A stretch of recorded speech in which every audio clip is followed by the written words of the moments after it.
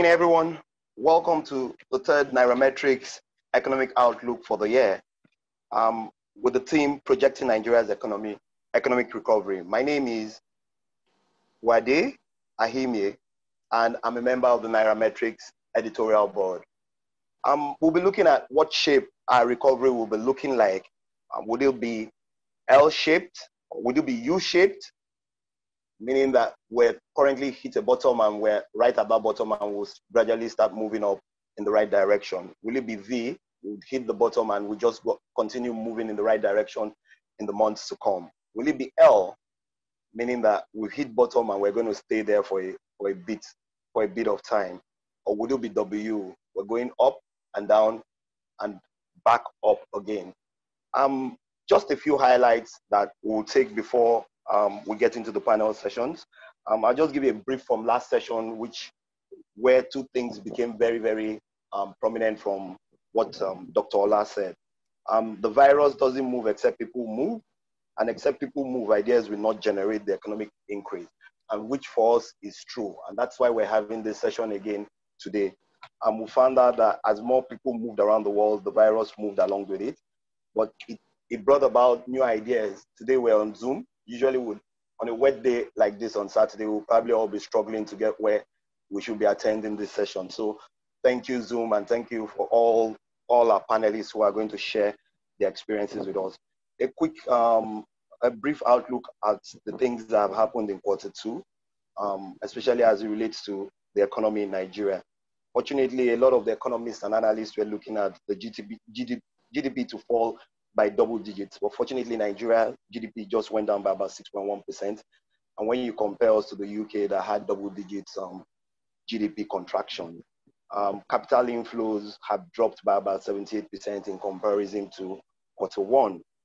Some of the main contributors to this drop are the oil and gas sector, the non-oil sector, accommodation and food, especially when you consider the fact that the virus hits a lot of businesses relating to entertainment and food and accommodation services. Real estate too has gone down because of the fact that we needed to social distance and less people were willing to put so many people on the platform towards ensuring that buildings were put in place. Education has hit has gone down a lot by about 20.09% because the new normal of having to do lessons through Zoom have become difficult, where parents have to struggle between work and actually guiding their kids towards ensuring that they get a good education. Without much ado, I would like to go on and introduce my friend who will be the host for this panel session. My good friend, and the co-founder and the founder, of Nairametrics, my friend for so many years, Ugo Dre. Ugo, the ball is in your court. Thank you very much. And listen. All right. Thank you so much, Wade. Thank you so much for the introduction. Welcome, everybody, wherever you're zooming in from, whether you're in Nigeria, you're in the US, you're in Canada, you're in UK, you're in South Africa, all over the world. Thank you so much for being a part of this Economic Outlook, our third installment. And this is our second installment via Zoom. Excuse me. Today, we're going to be having amazing panelists on this webinar. And we're going to be discussing something that is very, very dear to my heart. And I'm sure it's dear to everybody's heart as well. This is a very critical period for us in Nigeria, whether you're Nigerians or whether you're an investor in Nigeria. This is a tipping point for us. And it is important that we all come together to discuss what the current GDP numbers mean for us and how quickly we can get out of this mess that we find ourselves in. Some of us have said that we're probably going to be in a recession, or we're probably in a recession already. It's just that we're waiting for the numbers to come out. So let's just accept that that's what it is. But how do we get out of the recession? What does government need to do to get us out of the recession? What does the private sector need to do to get out of the recession? And then what should you be doing as a business owner, employee, or as an entrepreneur to navigate through these difficult waters that we find ourselves in? That is what we're going to be discussing today. And I have amazing panelists on this webinar. And I'm going to be calling out their names. First of all, we have Andrew Nevin. I'm sure you know his household name already. Andrew is a partner, FS leader, and chief economist at PwC West Africa. He's also the founding director of the Africa Institute for Leadership and Public Administration. Andrew's CV is right there. You can say no need to go too far. Amazing panelist. He's an economist. He's going to be giving us amazing insights. So we're going to go to the next panelist. We have Mayoga by Bashirat Odunewu. Bashirat is the Group Executive Energy and Infrastructure of FirstBank Nigeria. She also has a master's degree in technology and development from Imperial College. She's going to be coming with insights from the oil and gas and energy sector. We also have as well on this panel, straight up from Coronation Merchant Bank, Guy, I think I got the name right this time, Czartoryski. I hope I got it right, Guy. Right, Guy is the Group Executive Energy and Infrastructure. Sorry, Guy is the Head of Research at Coronation Merchant Bank, former Head of Investment Strategy in FCMB UK. Guy is also going to be joining on as one of the panelists. And we move to the next panelist. We have as well Rolake Akinkugbe-Filani. Rolake is the Chief Commercial Officer at Mixta Africa. She's also the Managing Director of Energy Inc. Advisors. Rolake is an MBA at Triumph Global Executive, MSc International Relations from London School of Economics and Political Science, BSc Government from London School of Economics and Political Science. Rolake, if you know her very well, she's a household name in economic policy in Nigeria. She speaks very well when it comes to energy, real estate, versatile in the economy as well. And it's amazing to have her on this panel. We're going to be hearing insights from her as well. And then last but definitely not the least, we have Fola Fagbule as well. Fola is the Senior Vice President at African Finance Corporation, AFC. He has an MBA in Business Administration at the Lagos Business School. Fola is going to be coming with insights from how we can get concessionary funding. How does the international lending community assist Nigeria in getting out of these troubled waters that we find ourselves in? So that is my super panel today. And we're going to be discussing Nigeria's economic recovery. How do we get out of it? Is it going to be a U-shaped, L-shaped, W-shaped, or V-shaped? So I'm going to hand over straight away to Andrew. I think Andrew is going to be presenting a 10-minute outlook for Nigeria. So please listen keenly as Andrew takes over. Good morning. Thank you, Ugo, and just thank you everyone for joining this morning. And really, I just echo Ugo's words, incredible panels. First, I mean, Nairametrics plays such a critical role in Nigeria in so many ways. But I mean, when we've got Bashirat and Guy and Rolake and Fola, AFC, Mixta Africa, Coronation, FBN, all in the same place with Nairametrics, something good is going to come out of it. So I'm really looking forward to it. My role on this is just to kind of situate us a little bit. Let me just get my slides set up with a couple of facts and things to think about. I'm curious to hear what all the panelists say. Are we heading to a W, a V, a K, an L, a straight I? I don't know. I mean, one of the things that's important for me is I don't make predictions, especially about the future. But just to start out, I mean, these numbers by now are well known. I mean, it's incredible to think in March that there was so little understanding of what the economic impact would be. I remember one prominent economist, for example, who I won't name, is talking about the South African economy in March, late March, saying, well, the worst case is that the economy flatlines. And of course, that's the worst case now is it declines by 15%. These are some of the numbers from, I think from the IMF, in fact, of kind of where we're at on this. And you can see that globally we're expecting a 5% decline, 3% in emerging markets, 3% in sub-Saharan Africa. I mean, these are massive numbers. I remember in sub-Saharan Africa, we have 3%, almost 3% population growth. So effectively, GDP per capita shrinking by 6%, catastrophic numbers. And then the recovery, and these numbers have always been behind the curve. These are, I think, a couple of months old. So the recovery would only take us back to in raw GDP numbers where we were in 2019 in sub-Saharan Africa, which basically means 6-7% decline in GDP per capita. So really, really very difficult times on that. And of course, some of the other things that are going on that we see around the patch is the collapse in direct investment, global direct investment, and globally we're talking about a 30 to 40% decline. Not a big surprise. If you're going to make direct investment, you've got to go visit a place. You have to put the project together. None of that is happening in 2020. And of course, remittances, we put out the paper last year that pointed out remittances were actually the only thing really holding up the economy, expected to contract by over 20% in sub-Saharan Africa. So real economic pressures we've all seen in Nigeria. On that. And of course, this has all had an impact compounded by oil. If you remember, people were very bullish in the first quarter. We sort of had $65 to $70 oil. We looked like we might get to a little bit higher than GDP growth if we had a 2020, which would be the first year in 5 years or 6 years of not declining income per capita on that. But compounding all of the issues in COVID-19, we've had the OPEC issues, collapse in oil price. I think we're relatively lucky that it's stabilized 40 to 45, but people should also be aware there's been a big decline in volume, right? So the volume's not 1.8 or 2.0, it's actually 1.4. So the squeeze on government revenues is just actually immense right now in Nigeria. And what's this all added up to? I mean, the question: are we in recession? I'm not even going there. I mean, I said back in March, it's just, we're not to be histrionic about it. We're not in a recession. We're in the worst economic downturn I hope we'll ever see. This chart puts it kind of in context.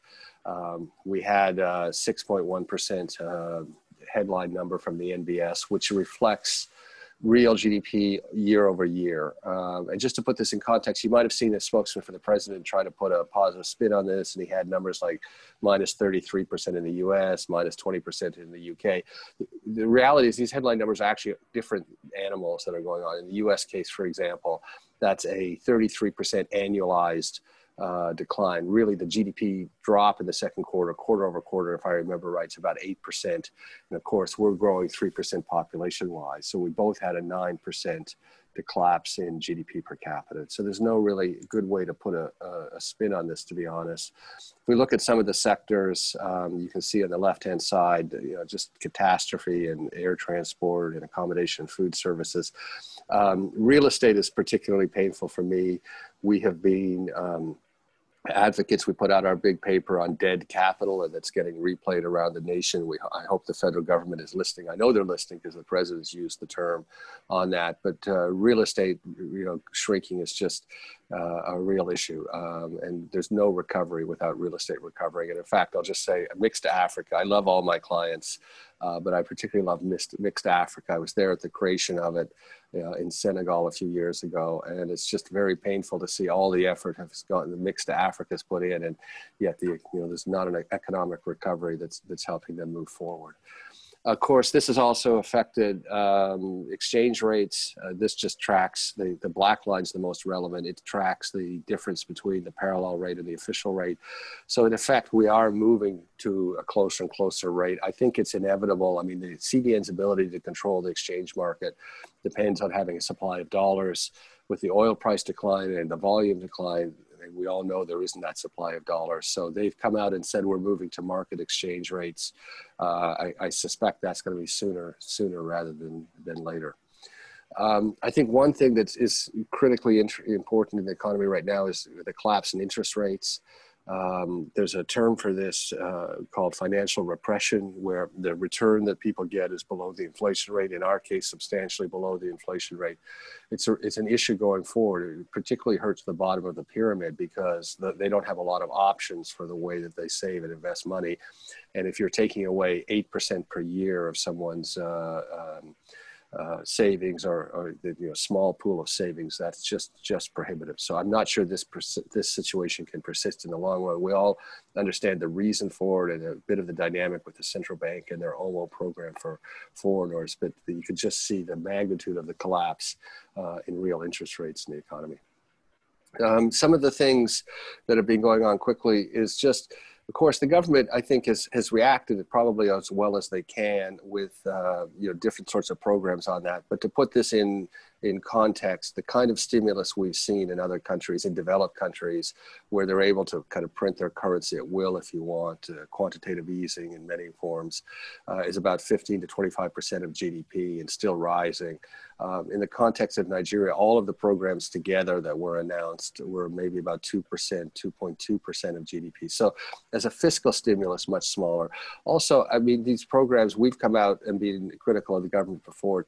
Too many programs, too much complexity, lack of implementation. We're not sure really whether we needed all of these announcements for programs that are not necessarily going to function well. What was most important, and did happen to a large extent, was getting food into the hands of the bottom of the pyramid and making sure that the food supply chain works. But some of these other things we don't think are going to, these short-term programs are necessarily going to work. But some of the other things that the government has done, you can read here. I won't go through it all, but I think the general direction of travel is very, very clear, which is the federal government and all stakeholders are desperate to maximize revenue on that. And it's very difficult if we don't have a growing economy to increase revenue. So we've had this conflict over the last few years as the government's tried to raise more revenue and the population has effectively pushed back on that.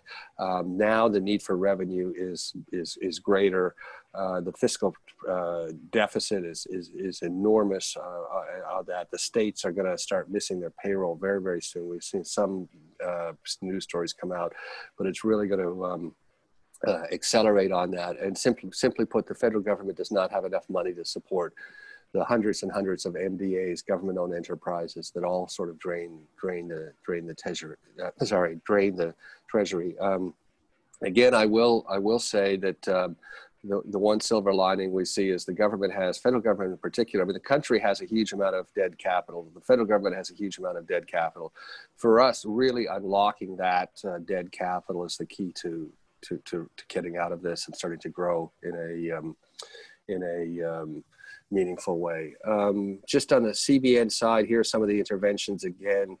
Again, really not something that's going to pull us out of this. If we take the third one, for example, the number of groups, I mean, obviously, if you're a group that sees the interest rate fall from 9% to 5% on the intervention fund, you're happy about that. But the real number of groups, the real total capital that involves is quite small and creates distortions in the interest rate market and makes harder for the commercial lenders to participate in it. So I think while it's a nice headline, it's not necessarily going to make a big difference on that. FDI is a real issue for us. As I said, globally, we're dropping 30 to 40%. For us, it may be closer to 100%. No one's coming to Nigeria. Airspace is not open. Even when it opens up, we're not going to see in 2020 anyone really come through to Nigeria and make any investment. I mean, the earliest that we could see investment is perhaps the back half of 2021 on that. As I said before, we've had on the crude side a collapse of both the volumes and the price. So you can see this is the gross dollar amount of the crude liftings in Nigeria. They've dropped by about 60%, which has all the obvious flow-through effects that we say. So I think my 10 minutes are coming to a close, and I'm really anxious to hear all the panelists, but I think it gives you kind of a flavor of the difficult situation we're in. I said I don't make predictions about the future, but what I will say at this point is I think that we are really, as Ugo said, I believe, that we are at a moment of truth in Nigeria. We had growth below population for 5 years, increasing number of people in poverty. Sorry, just to sort of show some numbers on that. Here's a slide that shows from the World Bank, the kind of projection we're on in terms of number of people continuing to increase with the COVID-19 crisis. So during 2015 to 2019, we had GDP per capita shrinking by little over 1% a year on average, obviously more in 2016. But the net result is that put pressure on the system, but you can, I don't want to say cope, but it doesn't necessarily cause massive change. Now we've had a GDP per capita decline year over year of almost 10%. We had massive number of people thrown into unemployment. NBS finally put out an update on that they hadn't put out for at least 18 months. So we all see the numbers of poverty. We all see the numbers of unemployment. We all see the numbers on the fiscal situation, on the FX pressure. And the question is that going to create a catalyst for change, a positive catalyst for change, or is it going to create a kind of disorderly restructuring? So we're really entering this kind of moment of truth for the country.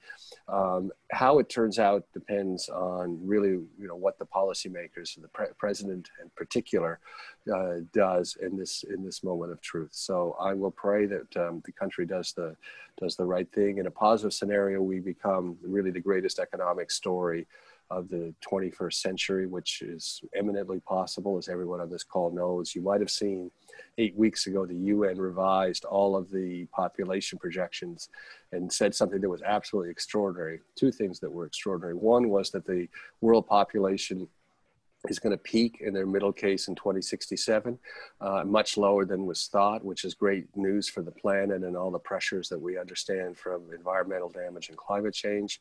But they also said that Nigeria in the 21st century would become the second most populous country, which is amazing. Because of course, we've all stood up and said it's going to become the third most populous. And now the UN is saying the second most populous. So it is imperative that we use this moment of truth in Nigeria to make this a positive trajectory, given the role that, the path that Nigeria is on. And of course, as I said, when I opened up, we have the people and the organizations in it that are going to make the most difference. So let me just stop there. And as I said, I'm anxiously awaiting to see who's projecting W, who's projecting K, who's projecting L. Thank you so much. Thank you so much, Andrew. Moment of truth. I like the way this is captured already. It looks like we have a catch line already for this webinar. Just in case you, maybe you have a friend who is trying to log in and can't log in because it appears we probably have maxed out. This webinar is also being streamed on YouTube as well. So go to Nairametrics YouTube account, and then you can also watch from there as well. Unfortunately, it appears that we have maxed out on Zoom. I'm just going to be going through some of the things that I noted from Andrew's presentation. Worst case is that at some point they said worst case is that the decline is by 15%. We did do by minus 6%. Remittances might contract by 20%. I think for sub-Saharan Africa, that is indeed drastic because a lot of Nigerians, especially those of us who have families abroad, rely heavily on remittances just to get by. And if we're going to see remittances cut by as much as 20%, then that is a huge problem. Andrew also said there's a squeeze in government revenue as well, catastrophic, and that's the term he used. Government is struggling, and that is why I guess we're seeing subsidy removals across board. This is likely not even a recession. Andrew said he's not in the business of predicting a recession, but he did say this is looking like the worst economic downturn that we have seen or we've seen in recent times, and we just hope that we can get out of it as quickly as possible. Andrew also mentioned a collapse in interest rate. That kind of caught my attention as well. And when you have a collapse in interest rate, that's a problem because at inflation rate at 12.8%, and then you have interest rates, well, when I say interest rates, savings deposit rates, or even fixed income rates drop below inflation, then that is negative real return for a lot of Nigerians and of course, indeed investors. And then Andrew also said that for stimulus, a lot of countries have done between 15 to 25% of GDP as stimulus. But Nigeria is just at 2% of GDP. So we're nowhere close to the kind of stimulus that you need to get us out of the recovery. And these are all rich countries, bigger countries. They've done 15 to 25%. And we have actually been having tepid growth for some time now. But we're still at 2% of GDP in terms of stimulus that the government has injected. And Andrew also says states are likely going to be having major payroll-related issues. They might miss payroll. This is one of the reasons why the World Bank loan is very, very important for us to secure because states are hoping that we can get between $1 to $1.5 billion in World Bank funding. And this is in addition to the $1.5 billion the federal government is also asking for. And then crude oil lifting dropped by 64%. I think Bashirat is here. She's also going to chime in, I believe, on this aspect as well. And then there's something else that Andrew did say. He mentioned that this was a silver lining, and that is the amount of debt capital that we have in Nigeria, humongous. And when you say debt capital, we're talking about capital that is locked in assets that we cannot monetize. So think of real estate, think of roads, think of rail lines, things that are just out there that we can't monetize, and government owns a lot of all these assets, private sector assets as well. I'm sure Rolake is also going to chime in into this talking points. So I'm going to go right into the panelists. And I know Andrew says he doesn't like to predict, but I'm going to put him on the spot here. Of course, feel free to plead the fifth, but I'll put you on the spot, Andrew. So what kind of recovery would you, okay, so let me spin it in a way that wouldn't be like a prediction. What kind of recovery would you prefer? Do you think U-shaped, V-shaped, W-shaped, L-shaped? What kind of recovery? And then why do you think that's the recovery that you think Nigeria needs at the moment? And be realistic as well. Oh, thank you for that. I mean, I guess to be honest, I mean, people accuse me on Twitter sometimes of so much bad news. I'm actually in the kind of optimistic camp. I think we've reached the point, first off, because of our efforts and other people's efforts, I think some of the structural things around the economy are very well understood. The role of remittances, how small the oil sector is actually contributing, and also critically this dead capital. So I think that sort of thinking is seeped through around the country. I think we've also talked a lot, as others have started to as well, about states taking responsibility for their own economic destiny. And I think all of these things and then the forced, the nature of the COVID disaster, economic health and the economic disaster is forcing this moment of truth. And I think there'll be enough pressure on the system that we're going to get a positive outcome. I mean, so then what drives recovery in a GDP sense? I mean, we've been very clear that you need to have a greater level of investment, and we get only about 60% of the investment we need to get. What we want is at least 6 to 8% growth. The CBN governor once said double digit. I'd like to hold him to that, please, on that. So we need about at least almost double, if not more than double, the level of investment. But if we get this positive signs going that we're unlocking the dead capital, the capital is there, it's really going to encourage this. And, I think we can reach it. So I'm in the optimistic camp. I'm not sure, to be honest, what the alternative is. If the country does not take advantage of this moment of truth, and so I'm not to be kind of alarmist on that, but we've seen events in Mali, pressure building in Burkina Faso. The region is very volatile. How long can Nigeria go having declining income per capita, and then in 2020, a 10% decline in income per capita before we have some terrible outcome? So the country needs to take advantage of this moment of truth to get on the right trajectory. So that's my prediction. So I'll call that my prediction. So I'll give that a U-shaped recovery then. Rocket-shaped U. All right, so I'm going to move next to Bashirat. Bashirat, I mean, you've heard Andrew's presentation and you've seen, he's basically painted the picture of what our reality is at the moment. So for you, and hearing everything that he said, what kind of recovery do you think Nigeria should be yearning for and realistically can get, and why? Okay, thanks very much, Ugo. And Andrew, that was a great presentation. I think I'm going to answer like a typical economist. I'm not an economist, but at the same time, looking at where we're coming from, we all know that at the beginning of the pandemic, oil prices were trending towards the 70s. And I mean, it was like just one of the best ever for a lot of years past. Of course, due to the pandemic, it went as low as 15. And in recent times, in the last 2 weeks, and even the last month, it's been hovering about 44, 45. But as we know, for Nigeria in particular, 90% of our revenues is dependent on what we have in terms of oil revenues. And unfortunately, it's a global product.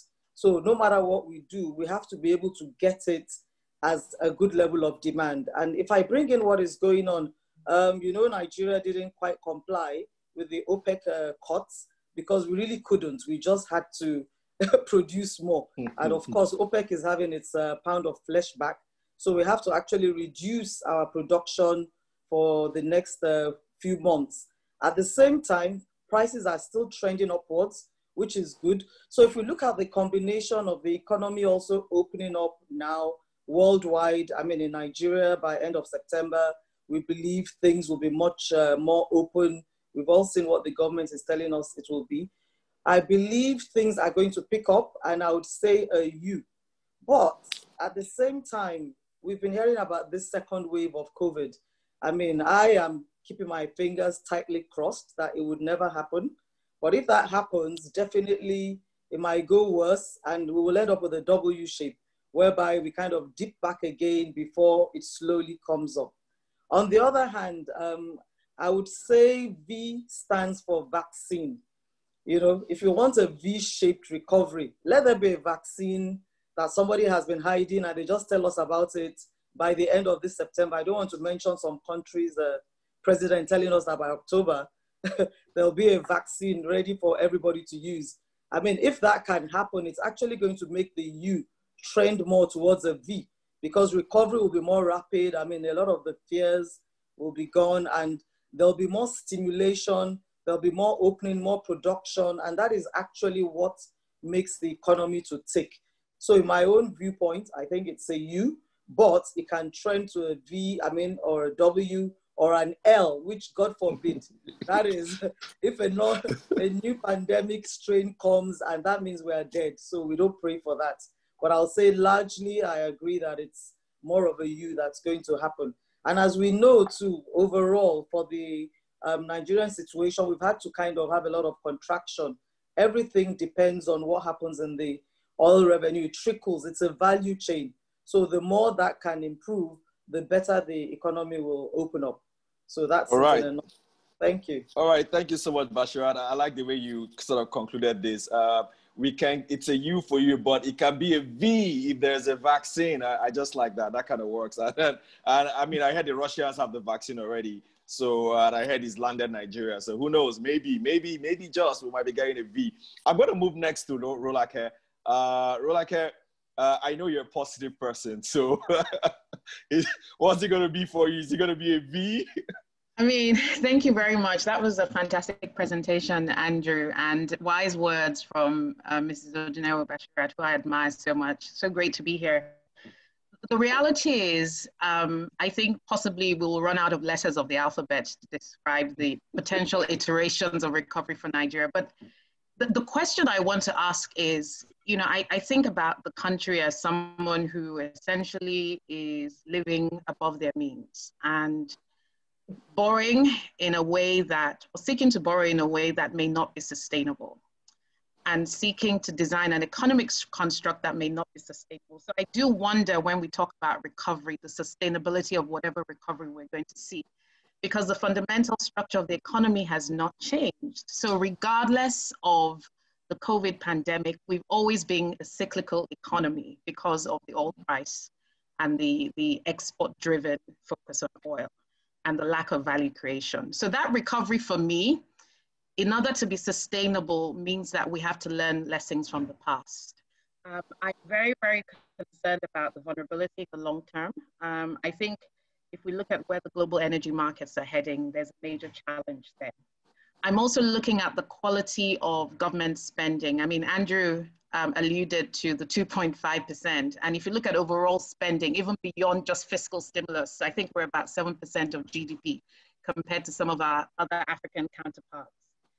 And so for me, there's still a lack of an integrated and focused strategy in terms of infrastructure. And really, from a recovery perspective, look, with the COVID pandemic, I think we really need to be looking at how we create local consumption and generate demand locally for what we produce so that we're not so vulnerable. So I would love to see a U-shaped recovery, but the realism of what Nigeria is from an economic perspective today leads me to suggest it will be somewhere between a U-shaped recovery and a W-shaped recovery. Something that continues to yo-yo depending on the external shocks and any other black swan events that we see. That would be my take. Having said that, I am fundamentally an optimistic person. And I think if you're a Nigerian, you have to be, otherwise you can't survive. So I'm looking forward to discussing in a bit more detail some of the, maybe the upsides that I see despite that call on the recovery and the shape of it. Thank you. Thank you so much, Rolake. I like the way you basically explained this out. I mean, to be honest, this is a cyclical economy, and I think anybody who has been following this economy for years should know already that it's always like that. Whenever oil prices goes up, we seem to do better. And whenever oil prices go down, the economy just goes down as well. So it's like it's perfectly correlated to oil, and that makes us basically exposed to cyclical effects. So Rolake is saying she's positive, like I said, U-shape, but she's also thinking, who knows, it might just be W, and W means that it's just going to be volatile. So we grow, we go back down and grow, and just wobble out of recovery. I'm going to go to Guy. Guy, are you going to be optimist, or are you going to sit on the fence? I'm going to be an optimist. So first, I'm going to say thank you to Ugo and Uade for having me on your show, which is a real pleasure, enough to get me out of bed on a Saturday morning. And thank you to Andrew for his presentation. I was taking notes, so that was cool. And to Bashirat and Rolake. So I was actually given some notes ahead of this, and the notes said, will you kindly talk about foreign exchange and foreign portfolio investments? I'm going to keep to the narrow terms and quickly go through those. And then I'm going to tell you the letter of the alphabet that you all want to hear, I guess. So I think on foreign exchange, I think a really important thing is that it's not as bad as it was in 2016. And I think that's kind of my kind of key point. By the beginning of 2017, we had an official exchange rate at 316 and a parallel exchange rate at over 500. I mean, the distortion was absolutely incredible. And today it's not so bad. I mean, you've got an exchange rate in the interbank market or the INE window or the NAFEX market. It trades under different names, but it's around 385, sometimes some days 388. And then the parallel rate last week, a week ago, was 477. So not even 30% away. And then the CBN came in and took some measures to supply dollars to the Bureau de Change, and it came down to 440. And the turnover in the parallel exchange rate, again different from 2016, seems to be quite high. So I think the foreign exchange distortions are not as large as they were. If you talk to industry, you go to your clients and say, would you go for a certain rate, as Andrew sort of hinted, a move to a market rate and then have a crawling peg, maybe devalue by 2% every 3 months or something like that? They all say, yes, please, I could really handle that. I could settle, I would know where the exchange rate is in 3 months, which is what I really, really want. So I think there is some sort of light at the end of the tunnel, but I think, it's a rather complicated way of getting to that light. On foreign portfolio investment, which is the other topic that was put up in my notes, I just think it's like, yes, foreign portfolio investment is massively down purely due to the oil price. And I think we're trying to answer the wrong question. We shouldn't have to rely on portfolio investment, foreign portfolio investment to fund ourselves. And as Rolake said, we're living beyond our means. So let's not borrow bunches of dollars from foreign investors on the promise that we can pay them back with future oil revenues. Let's create domestic savings. And actually this is happening. And this is why I am optimistic about this. The pension fund industry has been growing for 10 years. They're managing over 10 trillion in assets. And then if you look across to the managed funds, so what we call a collective investment schemes, these funds are growing fast. Money market funds are up 11% in the first half of this year. Fixed income funds were up 59% in the first half of this year. So the spending habit and the savings bug is definitely there. But as Andrew says, you're actually robbing people because you're giving them an interest rate lower than inflation.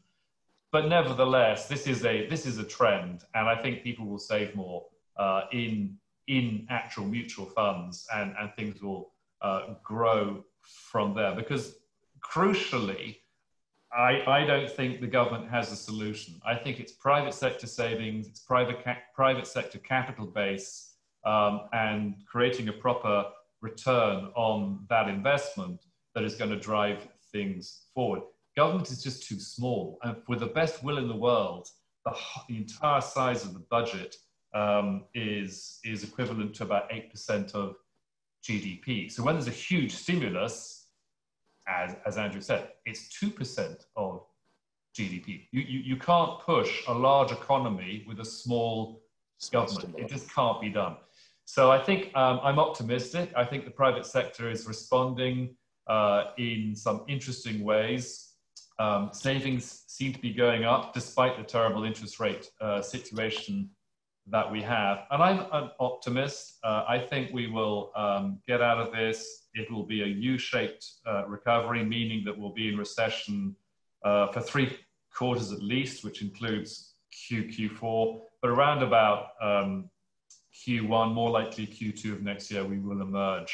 And we will emerge as a much smaller economy than we were a year ago, but we will emerge, and the recovery will be a U-shape. All right, thank you so much, Guy.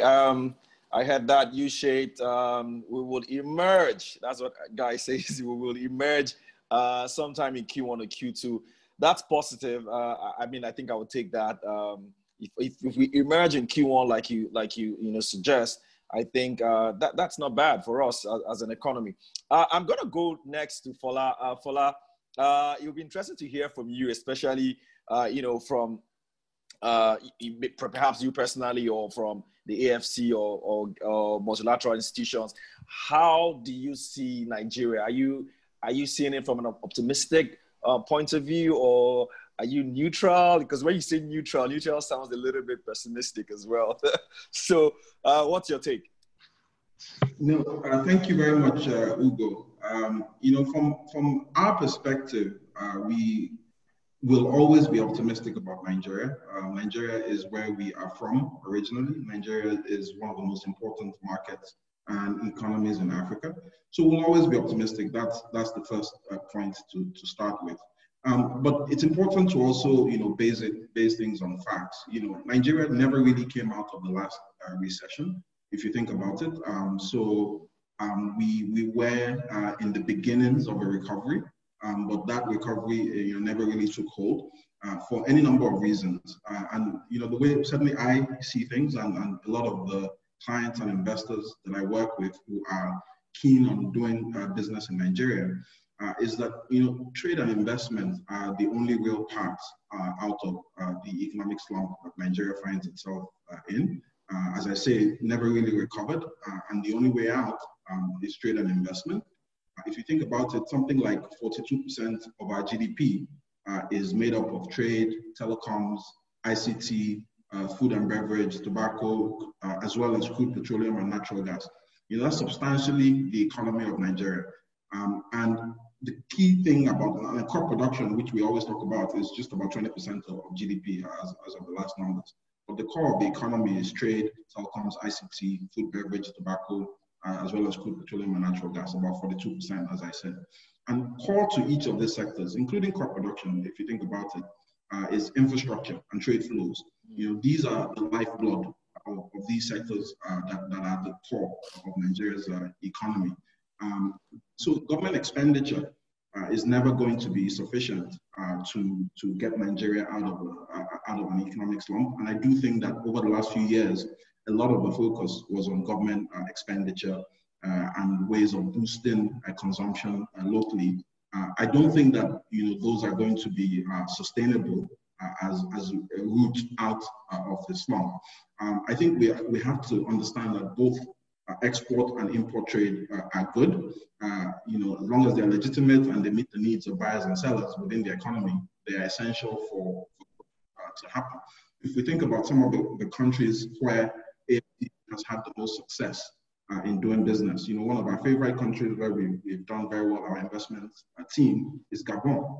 And one of my favorite statistics from Gabon, AFC has done extremely well in Gabon, I have to repeat it, and we love the country very much. One of my favorite statistics about Gabon, apart from inflation, which is a very low number, is investments as a percentage of GDP. It's 30% on average, investments as a percentage of GDP. Compared with Nigeria, where it's less than 14%, 1/4. If you think about some of the other countries that we look up to and admire, China, about 40%, India, about 31% on average, Vietnam, about 27%, Bangladesh, about 31%. And if Nigeria were to, double its its investments as a percentage of GDP from 14 to about 28%, that works out to close to $60 billion per annum in investment. And you can already understand how transformational that absolutely would be for the economy. So it's important to focus on drivers of trade and investment. These are the sources where we've seen success in other African countries. The investments in Gabon that I talked about was entirely about facilitating export trade from Gabon. It was a special economic zone. It included a port. It included, rail lines. It included a whole bunch of infrastructure. And that's the way forward. Everything that we can do to generate the $60 billion in additional annual investment that will take our GDP, our investments as a percentage of GDP closer to countries like Gabon, Cote d'Ivoire, India, Vietnam, Bangladesh. That's absolutely what industrial strength can be built on. And if we do take that path, and it's the path that we endorse in AFC, we're working with multiple clients and partners who are trying to do infrastructure investments to support that kind of achievement. If we follow that path, I think that the outcome that Andrew talked about at the beginning of Nigeria being the most important transformational economic story of this century is a path that is potentially very viable. All right, thanks, Fola. So should I put you on U-shape? I would love for it to be on U-shape. All right, thanks, Fola. I think there's something I picked from Fola is Nigeria's investment as a percentage of GDP at 14%. When you compare that to the likes of Gabon at 30% and China at 40%. Incredible stats there. And that just shows how much potential we have as a country in terms of attracting investment and why investment is important to boosting Nigeria's GDP growth rate. We have questions coming in as well. We're going to take some questions much later as we progress. But at the same time, the panelists, feel free to respond to some of the questions that are directed at you by the participants. I'm sure some of them are already fans already of you and want to also share or hear from you from specific views or comments that you may have made. We're going to go into the second part of the questions here. And I'm going to come back to you, Andrew. And in this segment, we'll focus a lot more on some of the, what would term as controversial policies of the government over the last few years. So Andrew, aside COVID-19, people have pointed out, border closure, import substitution, and then in multiple exchange rate, even though it looks like the government is collapsing the exchange rate now, but still multiple as one of the challenges of economic growth in Nigeria.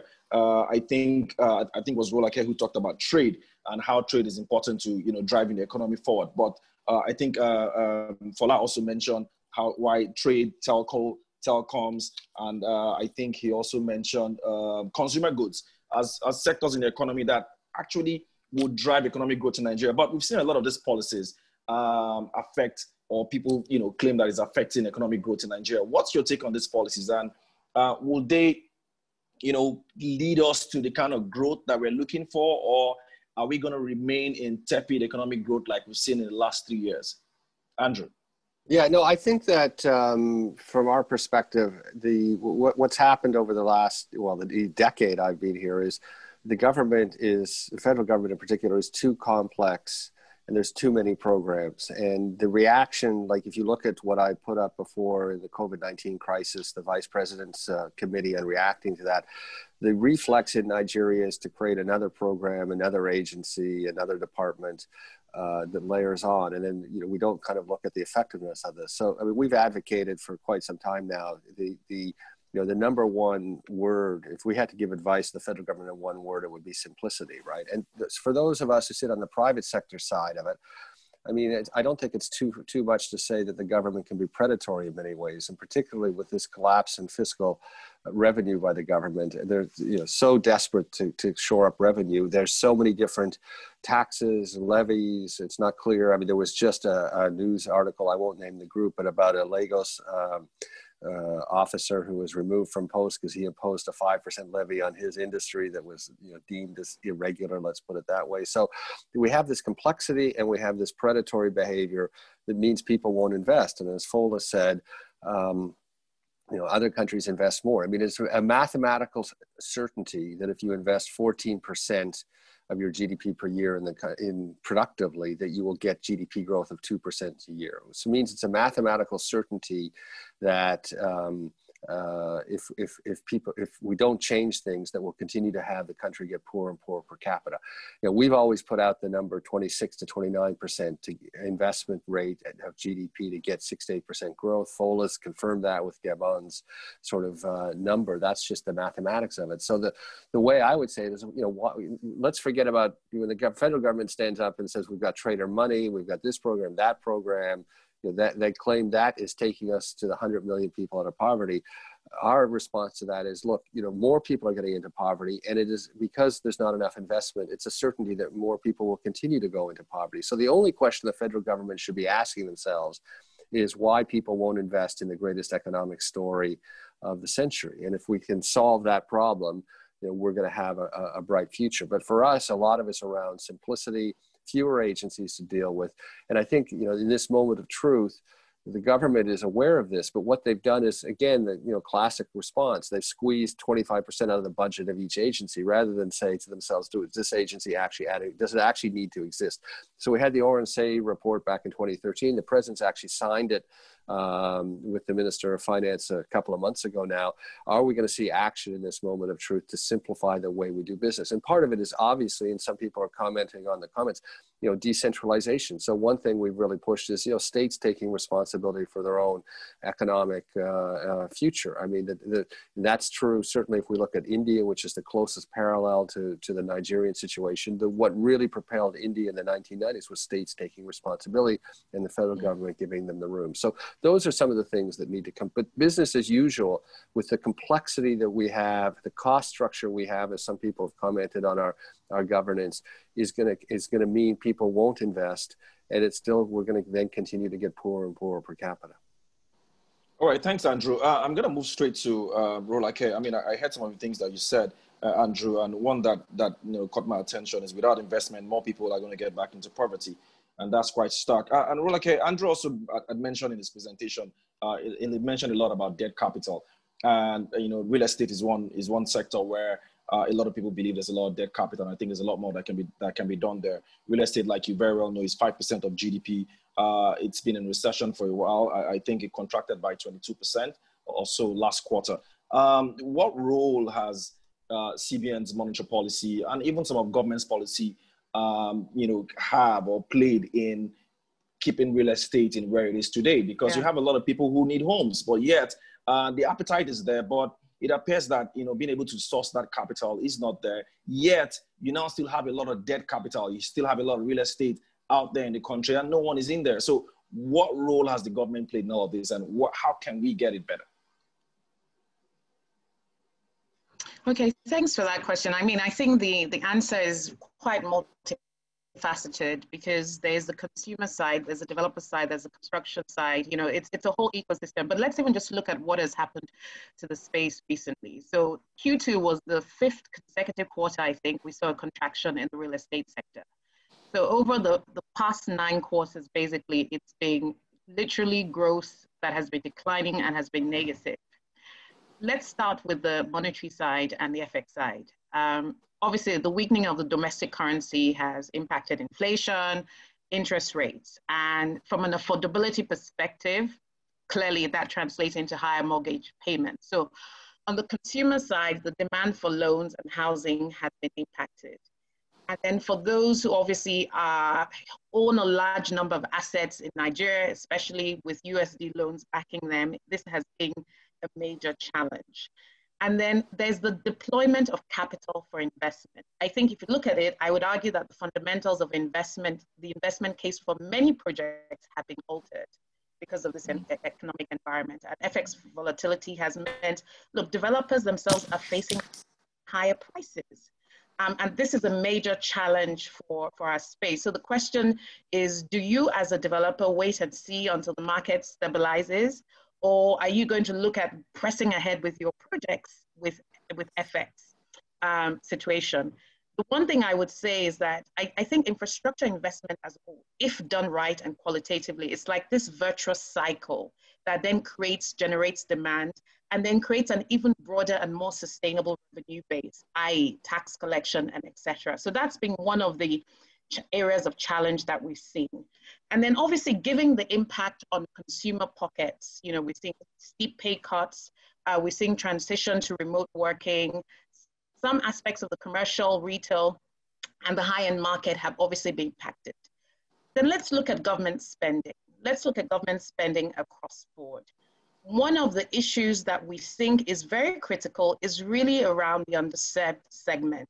Housing as an asset or real estate as an asset class, it's not this esoteric thing, right? So it's really about people's ability to afford a home.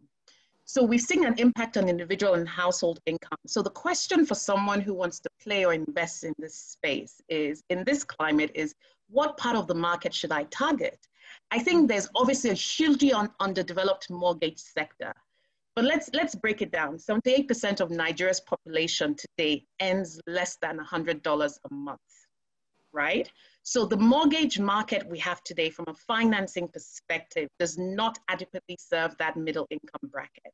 And if you look at across Africa, the lowest cost houses in Africa that will be developed by companies like, say, a Mixta, other developers, will probably only be affordable to about 15% of the population in most urban areas. Because from a developer perspective, we're seeing an increase in costs, in construction costs, in finance costs.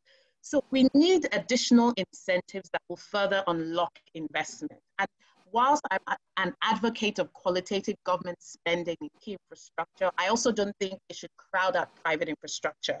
I think it should help to unlock or trigger or de-risk the business environment in such a way that private investment is more incentivized to participate.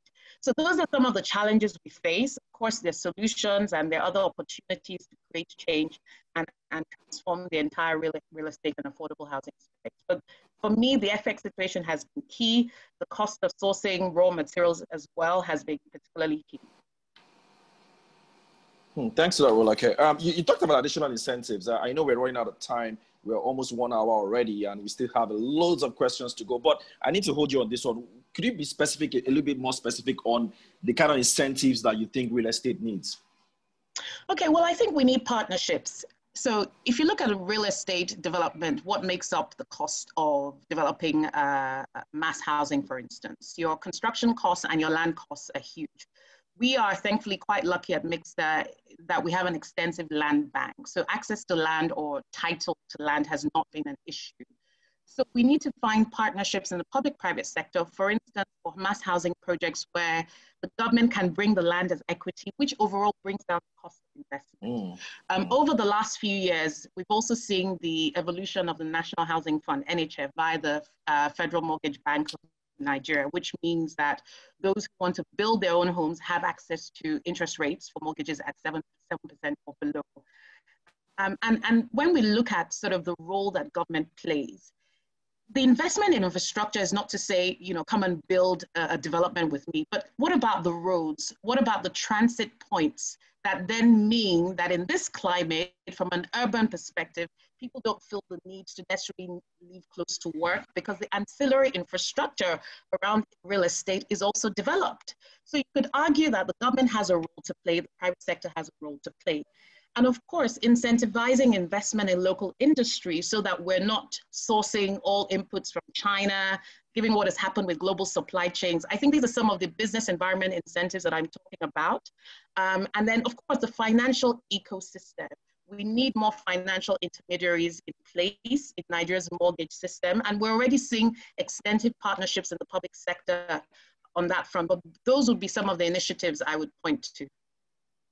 Right, thanks, Rolake. Some good points there in terms of incentives that the real estate sector needs. I mean, this is a very important sector in the country. And what kind of shocked me is that 78% of Nigerians earn less than $100, and these are the kind of guys you're saying you want to give that probably need housing. How are they going to afford housing with the kind of mortgage structures that we have in the country?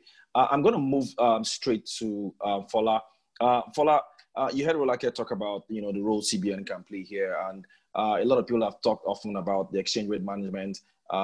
It's a sore point for a lot of investors, particularly foreign investors. How the CBN is managing exchange rate. The CBN, on the other hand, cites heterodox policies, and they think that so long as we are a developing economy, emerging economy in sub-Saharan Africa, we've got to be able to develop our own homegrown economic policies, which they've termed heterodox policies. So for you, from the outside, even though you're an inside as well, is there a middle ground between homegrown economic policies and policies that are well known to everyone, that, like Rolake has said, the ones that have worked in India or the ones that have worked in Vietnam or in other emerging markets economies? Is there a middle ground? What should the CBN be doing now in terms of managing, in terms of exchange rate management? Which policy do you think would work for us? Thanks, Ugo. I think that it's really not a subject of debate. I don't believe it's a subject of debate. What is the way forward? I think that if you talk to all of the most important and the most knowledgeable economists and business people who are doing work in Nigeria, if you talk to any investor that is serious about making investments in Nigeria, it's very important that there be liquidity. Liquidity, foreign exchange liquidity is the single most important thing from the perspective of anybody that is doing business in a country like Nigeria. And it's important, that you have an environment that is liberal and an environment that allows for foreign exchange to be available. Price is a separate matter, but I think the availability is probably the more important consideration, because that's what allows trade happen.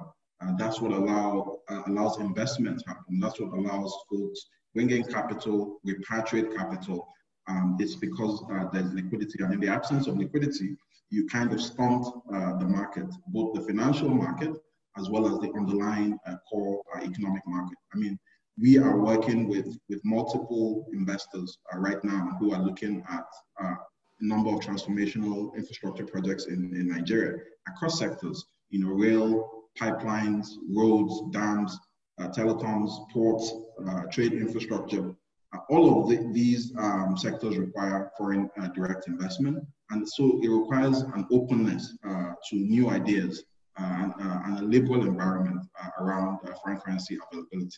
So, to answer your question in a more simplistic form, I don't think we can get away without having a market that is liberal and open, and where demand and supply is an important driver of prices.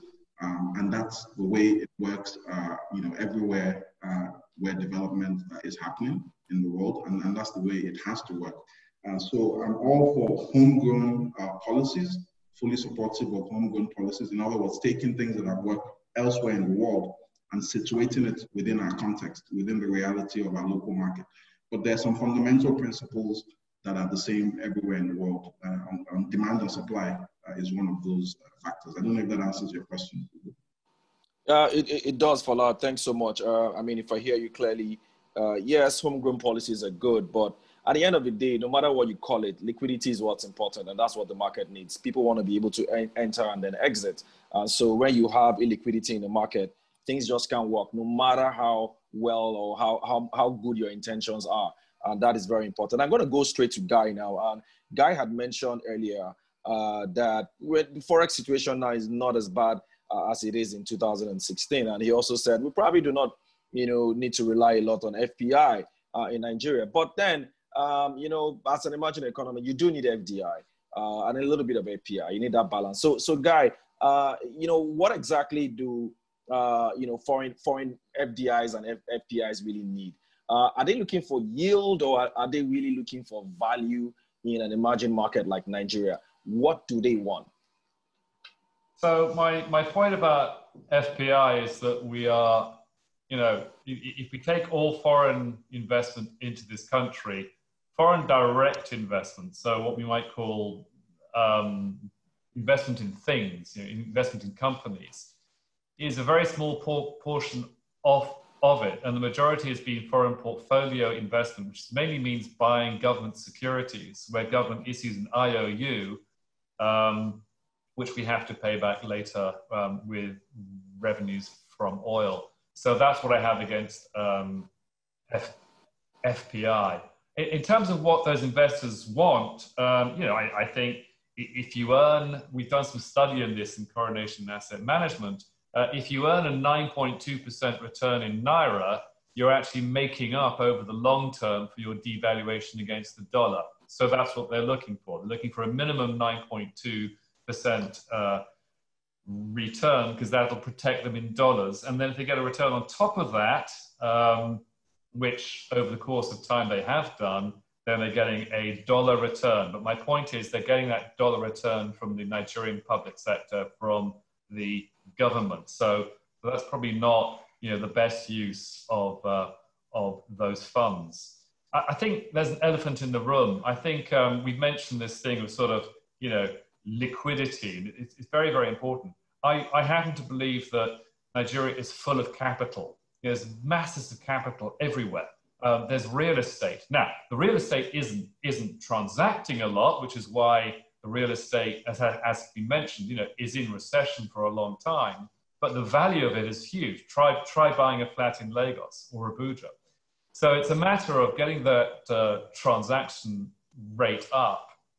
And I think that's kind of the kind of key thing, is a degree of deregulation, access to credit, and I think then you start to sort of unlock. And when I mean deregulation, I think we do talk a lot, and we're possibly getting into a trap of talking about things that have to be done.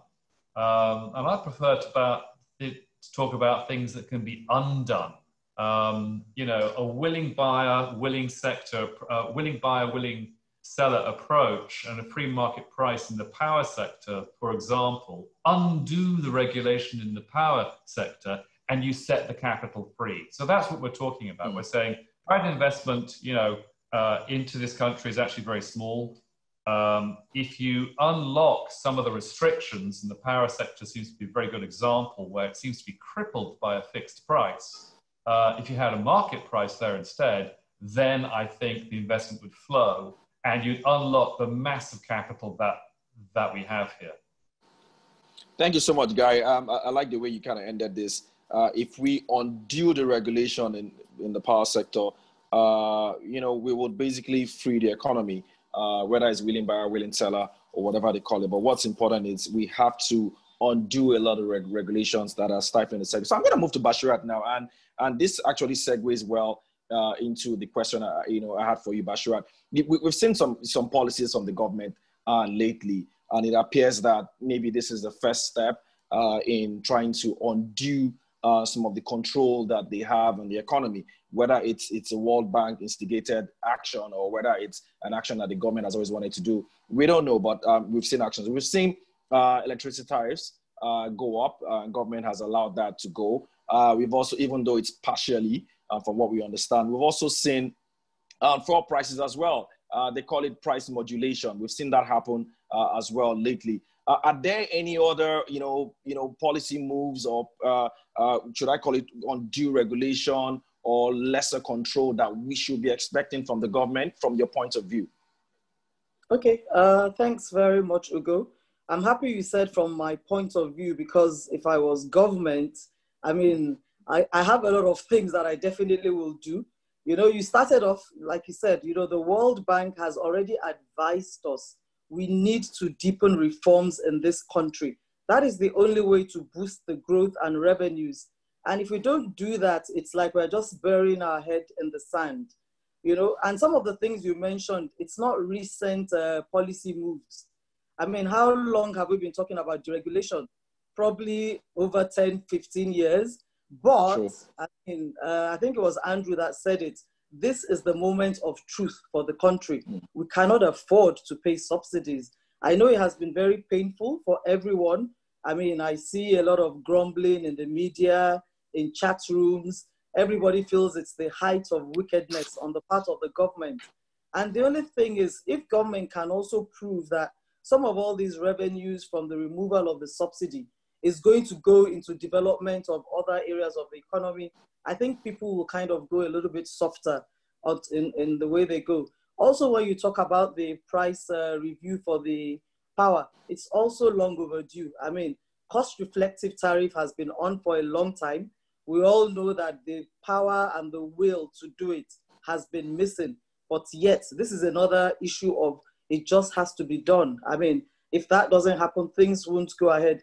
But if I talk particularly about the oil and gas industry, I think the most important policy move that the government has to engage, put pressure on the legislator, wherever it is the PIB bill. If we can get that PIB bill out as a government, if I am government, I mean, it's something I would want done this year unfailingly. This has been on for 17 years. And obviously, you can imagine the kind of, should I say, horse trading that has been going on at the back. And, you know, I have a lot of clients in the industry. And that is why when you talk about CapEx, when you talk about new projects, they just don't want to embark on it, because when you start, you don't even know where you'll finish. There are multiplicity of taxes. There are multiplicity of agencies. So you end up, I mean, just investing at the end of the day, it's a negative. If the PIB bill comes out, at least it would help in the unbundling of NNPC. It would privatize, it will do more of commercialization. It would at least let there be more transparency. And that is the most important thing that this sector needs. A sector that contributes over 90% of your revenues must be transparent. So for me, that is the most important thing that should be done. Then one of the things that is already happening, which is good, is the marginal oil-filled rounds that are going on. So far, it has been conducted transparently. And I think that is why it has generated so much interest. We all know that over 600 companies have applied. And even with a $130,000 per company, where you are not even sure you will get anything, it shows the level of commitment. And at the same time, when the signature bonuses start coming in and all that, it's going to be a very huge drive. So I think for government, they need to be able to do more of promoting indigenous marginal players. At the same time, ensure there's transparency, unbundle NNPC so that we can incentivize FDIs. If that alone happens in the industry, it can actually triple at a minimum the expectations there. So that is one thing I want to leave with government as a major challenge and something that should be done as fast as possible. There is no need revamping refineries. I mean, we have, like we said, we have Dangote, we have some small players coming in. We all know something was recently signed to revamp. And I was wondering, I mean, why are we doing this? Let it be privatized. Let the people who can run it, you know. And I think those kind of policy changes of making sure that things are sustainable and at a commercial nature would be very welcome. Thank you. Thank you so much, Bashirat. I think you basically, made the point there. We need deeper reforms. We need to get PIB done. We've been talking about this for 17 years. The marginal oil field rounds is good. We need to encourage it more, encourage especially local oil players. We also need to unbundle the NNPC and also, consider privatizing refineries. Interesting thing is, these are things that we've been talking about for years now. And all we're saying is do it, because if this is a sector that contributes 90% of government revenues, then why are we all wasting time? What is delaying us? Why can't we just move? Interesting, guys. Looks like there's an emerging theme already in the conversation so far. For what I can deduce in summary, basically it's increased private investment, government expenditure is not sufficient, so we need to increase private sector investment. Government needs to be more of an enabler. That's basically the theme the panelists are seeing here. Government needs to be more of an enabler. We need to also allow liquidity in the system, let the markets reign. We've also heard that as well. And then also, of course, deregulation. We need to also, break that shackle down, let the market basically dictate. We move to the next round of questions, and we're going to focus a bit more on government policy again as well, because I think it's pretty much important for all of us to get this right. Please keep sending your questions in. We will take questions after this round. After this round of questions, we'll take questions from participants as well. I think the guys in the admin are working on that closely, so they're going to send me some questions I'm going to take. So I'm going to go straight to you, Fola, this time. Concessionary funding, we know how important that is. I was listening to the Minister of Finance, I think sometime in June or July at an event organized by Citibank, and she had said that Nigeria wasn't going to look for, there wasn't going to be any Eurobond this year. The focus will be on concessionary funding. Concessionary funding is critical to injecting stimulus in the economy. But it appears that Nigeria is struggling. Why are we struggling to get money from the World Bank? We've been talking about this since February. I think February was when the World Bank they actually did initiate this move from what we've read, but we're in September and we still haven't gotten this funding. We were only able to secure $3.4 billion from the IMF. What's going on? I can't speak specifically to the situation with the World Bank. I've seen some public information around there being some demands by the bank on the government that the government had not yet fulfilled. I've seen some angst and disappointment on government side because the government wanted that facility to be, not very conditional on changes to economic policy, and wanted it more as a COVID relief facility.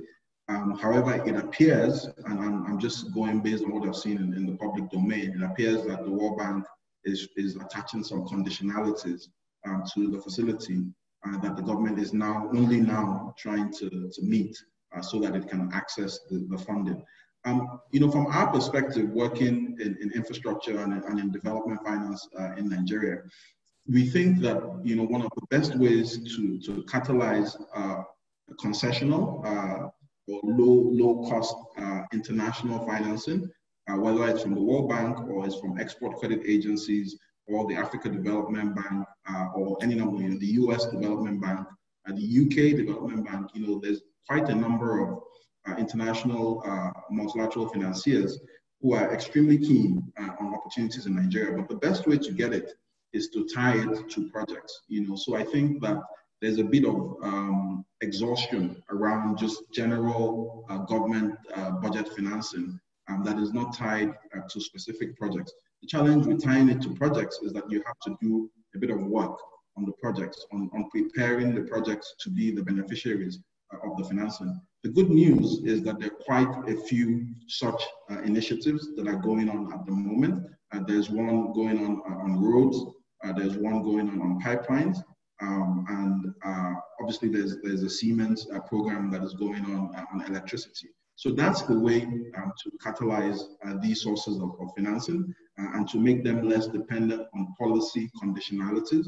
Because if you want just general government budget funding, then you're going to be at the beck and call of the bureaucrats who dispense that financing, and they're going to say they want XYZ or else no financing. However, if you tie it to projects, viable projects that are well structured and meet the criteria that both foreign and domestic investors are looking for, not only can you catalyze multilateral and export credit financing, but you can also catalyze private investment from sponsors, from financial investors, from even regional investors like ourselves who have substantial access to foreign currency financing and are looking for projects to fund. So I do think we need to, as a government, as a country, change our strategy and tie our demands for financing to specific projects. All right, thanks, Fola. I'm going to still hold on to you, though. I like the way you sort of explained this out. Tying financing to project is actually very key, and I think that is what a lot of regional, fund providers like AFC, ADB has typically done. And I think the World Bank is also looking in that direction lately. Now, one other, maybe I don't know if I can say the word controversial, country that sort of also leverages on tying financing to project, even though it's very cheap, is China. A lot of people are a little confused about how China actually gives out funding to Nigeria. Do you want to maybe just clarify a little bit? Is there any difference in the way they give funding to, maybe African countries or Nigeria compared to maybe the guys like ADB or AFC or any other regional fund providers? I mean, there are nuances. AFC is a beneficiary of Chinese financing ourselves. We receive significant lines of Chinese export banks and development banks. China is an important source of financing for Africa, probably the most important source of financing for Africa at the moment. Your question, is there any difference between the way they look at things and the way, the more traditional sources like the World Bank, ADB, look at things? Increasingly, not so much. I think over the last decade or so, there was a boom in Chinese financing that was driven by Chinese export, export objectives as much as anything else. That was taken advantage of by many countries, including Nigeria. You've seen the impact on the railways and a number of government projects in Nigeria. But it's a method that is increasingly coming under scrutiny in China as well as domestically in Nigeria and in Africa. And it's not as easy to accomplish as it used to be. You'll see increasingly that there are demands for very strong government guarantees around the payment for these facilities. They're not quite project tied. They're essentially government loans that are just being implemented by an international partner. On the other hand, you also see that the Europeans have come to understand that this is a method of financing that Africans and Nigeria likes. And so they're also beginning to adapt their funding solutions to look a bit more like the Chinese solutions. At the end of the day, we have to be open to everything. And the most important thing is to find important projects, transformational projects that make an economic impact, to set up those projects so that they are viable for financing, and then to invite partners from all over the world to work with us to finance these projects. This has to be the way forward. So I'm a big fan of some of what has been achieved with Chinese financing across the continent. It's improving, it has to improve, it has to become more stringent, more environmentally focused, and there are any number of other areas of concern, but it can be improved. That's the way forward. All right, thank you so much, Fola. Well spoken. We're going to move next straight to Guy. Guy, I know that I've got you on the hook for foreign investments and FPIs. You said a lot about this already, but to actually get us out of this quagmire that we'll find ourselves in, we do need FDIs, and we actually do need FPIs. You know that FDIs take their time to come in, but if there's any fund that actually comes in quickly, it's FPIs. And even if it's in the short term, we do need them to come back in at least to help with our exchange rate situation. What should the CBN be doing to attract FPIs? Is there anything they can do now, even if it's just in the short term? I know you don't really subscribe to that, but I do think, to an extent, we do need a little bit of FPI, at least just to help with liquidity management and exchange rate management. What should we be doing to attract them? Ugo, I think you're right. I'm probably taking a rather puritanical view, and I think you're taking a more pragmatic view than I am. But let me just quickly take a step back, because it occurs to me there's something that we've all possibly left behind, which is that during 2016 and 2017, certain lessons were learned. And structural reform is always difficult to get through, takes a long time to happen, and takes years, whereas a currency crisis can be cooked up in a matter of months. But there is more vertical integration at the food manufacturers in this country, in starch manufacturers and elsewhere. And also there are more industrial plants willing to export. In fact, I was talking to an exporter the other day who's furious because not because he can't import his raw materials through Papa, because he can't get his exported products out towards the Côte d'Ivoire where he has orders. So I think there's some structural reforms that came through in 2016 and 2017. It is a slow burn, but it will pay off. And I think we need to be aware of that. But principally, the private sector does react and does react extremely well. On the question of FPI, you know, it's like there are always funds out there, and there are quite a small number of funds globally to whom we talk, of course, you know, who will invest in Nigeria and buy Naira securities and get a decent return on those. And it's a matter of settling the FX issue once and for all, well, at least for the next few years, settling the FX issue. Don't forget, in August 2017, the parallel rate, which I keep on going on about, but the parallel rate and the NAFEX rate merged, and they stuck. Yes. They stuck at the same rate for another 2 years, and the FPI poured in. And so if you want to be pragmatic, and I know, Ugo, you are, you know, then so long as you solve the FX problem, and it does seem that the CBN this week or the last week has been taking some big steps in that direction, then the FX problem can be solved and the FPI will flow. And of course, interest rates then need to be a little bit higher for those investors. So obviously at, you know, 2-3%, it's not going to work. But at a higher rate, that would draw in foreign portfolio investment. All right, thanks so much, Guy. I recall very well that the last time the CBN solved the FX problem, it was basically being able to merge the parallel market rate and the NAFEX rate. Something else the CBN also did to hold FX rates that stable for a long time, also keep FPIs into Nigeria, was OMO policy, the CBN OMO policy. Those interest rates were mouth-watering, and that kept investors in. But we're going to pivot now to Rolake. Rolake, mass housing. This is something that is pertinent to me. I think that if you read a lot of the stats, I've heard numbers like 20 million housing deficits. I've seen 26.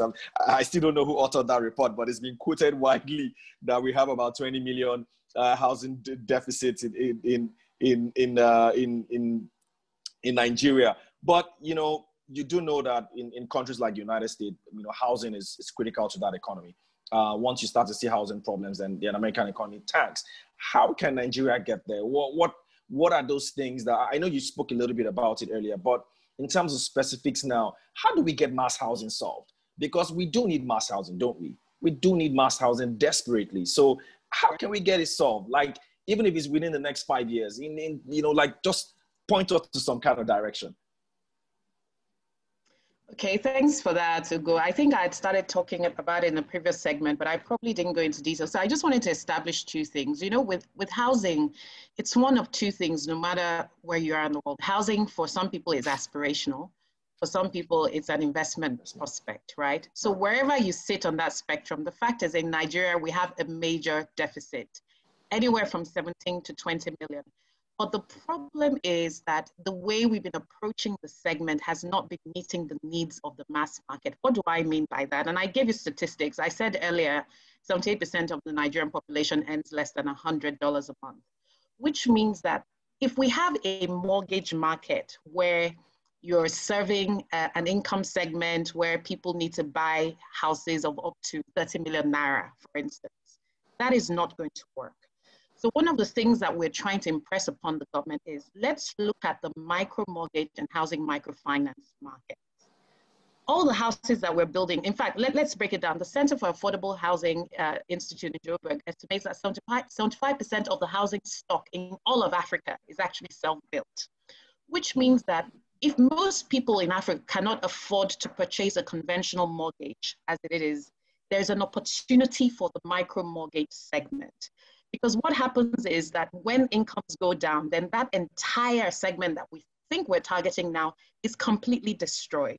So we actually need to look at the financial ecosystem that goes with that. So that's the first side on which we need to shoot. Then we obviously need to look at interest rates. Can we introduce public sector DFI partnerships that help de-risk that space and incentivize investment? And we have to make distinction. There's affordable housing and there's social housing. Now, in the space that I work, the affordable housing segment, you could argue, is sort of 10 million naira. That's the ideal to really be affordable. 10 to 15 million naira. And then social housing is really sub that. You cannot do social housing, which is essentially mass housing, without government intervention. You need the government to do that. And we need to be looking at the profile of the individuals we serve and then create financial products, partnering with DFIs and all those who can provide that long-term capital, which then brings me to this whole second issue. And this is an area that I'm particularly passionate about. One of the major challenges we see in Nigeria is access to single-digit long-term Naira financing. This is a problem that pervades not just the construction sector, the real estate sector. If you look at those who develop gas infrastructure, it is extremely capital intensive. Projects need longer grace periods on debt to fully complete construction, to be fully de-risked, and to be ready to be in a state to serve the target market. So we need to tap into that. The other thing is, I would say, is really looking at the credit enhancement side of things. I think there's a need to more leverage structures that institutions like InfraCredit, Garanco are putting out there. But also we have a huge pension market that can, even in asset classes that serve underserved markets, it is not inconceivable to realize returns. It is just the way those structures are. And you know, we have a demographic sweet spot because we don't have huge dependency ratios in Nigeria, which means our pension pot, as it stands today, is actually a sustainable source of long-term financing locally. So those are two key things that I think we can do when it comes to mass housing, both on the development and construction side, but also creating mortgage products that work for that part of the market. And one of the things we are doing at Mixta, for instance, we have a product called Mixta Flex, which introduced flexible payment terms for the equity portion of mortgages. So not just the ability to pay your debt portion amortized over a long-term period, but you know, the down payment you often have to make as part of a mortgage obligation. We now have created a structure that allows you to pay that over time. So the private sector is trying to play its part, but I think we need to see more concerted partnerships with the public sector to make this a realizable prospect. And then the final point I would really make with regards to the issue of mass housing. Housing does not happen in isolation. Housing is situated in the context of a network of general infrastructure. So if we're developing mass housing, but we're not developing mass transit, mass transport system, the railway system, then it's essentially, it's like filling a basket with water. You know, it's a thankless task because these are the things that create urban communities that allow industry and cities to thrive. I think those would be the main points that I want to put forward. Thank you so much, Rolake.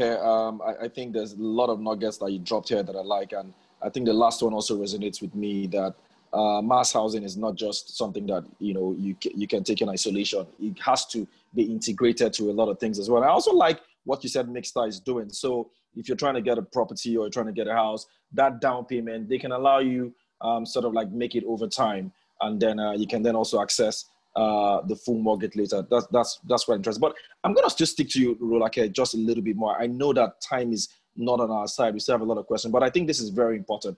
There was something Lagos State did several years ago. I remember growing up, I think it was under Jakonde, and there was a lot of mass housing back then. We saw a lot of all those Jakonde houses across Lagos, and that kind of served a lot of, at least I know I had a lot of friends then whose parents were civil servants who got a lot of those houses. Lagos State has also done something similar, I think with Lagos Homes or so, even though it appears that is like a middle class, kind of arrangement. So is it possible to replicate something like that with the private sector as co-partnership? with say Lagos State government or state government to have this kind of mass housing built? Is that kind of project possible in these times? Yes, and absolutely possible. And I think I alluded to the fact that let's look at what makes up the structure of any development or housing project. You know, you have your land, you have your construction, you have your ancillary infrastructure. You need to find ways to bring down the cost of each of those, essentially de-risk it from a project perspective. So I think one of the things that the government should really start looking at is for the existing housing stock that maybe has been redundant and lying fallow, we can leverage those assets to do something. And I know we've been talking about the National Asset Registry in Nigeria for a long time, but I think there's a lot we can do that. For new developments, I think we should definitely look at partnering. Ekiti recently did something like that with some civil construction companies where they essentially provided the land for the developers so that the developers were able to create a product that was more affordable. Because when you're looking at your product pricing build-up and how you price the cost of your development, you have to take into account all these elements. So if land as equity from the government is the investment they make, you know, we're already 50% of the way there. I think the second thing we need to look at more creatively and innovatively is sustainability. Because I used to work in the energy sector and I now work in affordable housing, is really around energy efficiency and what is sustainable living.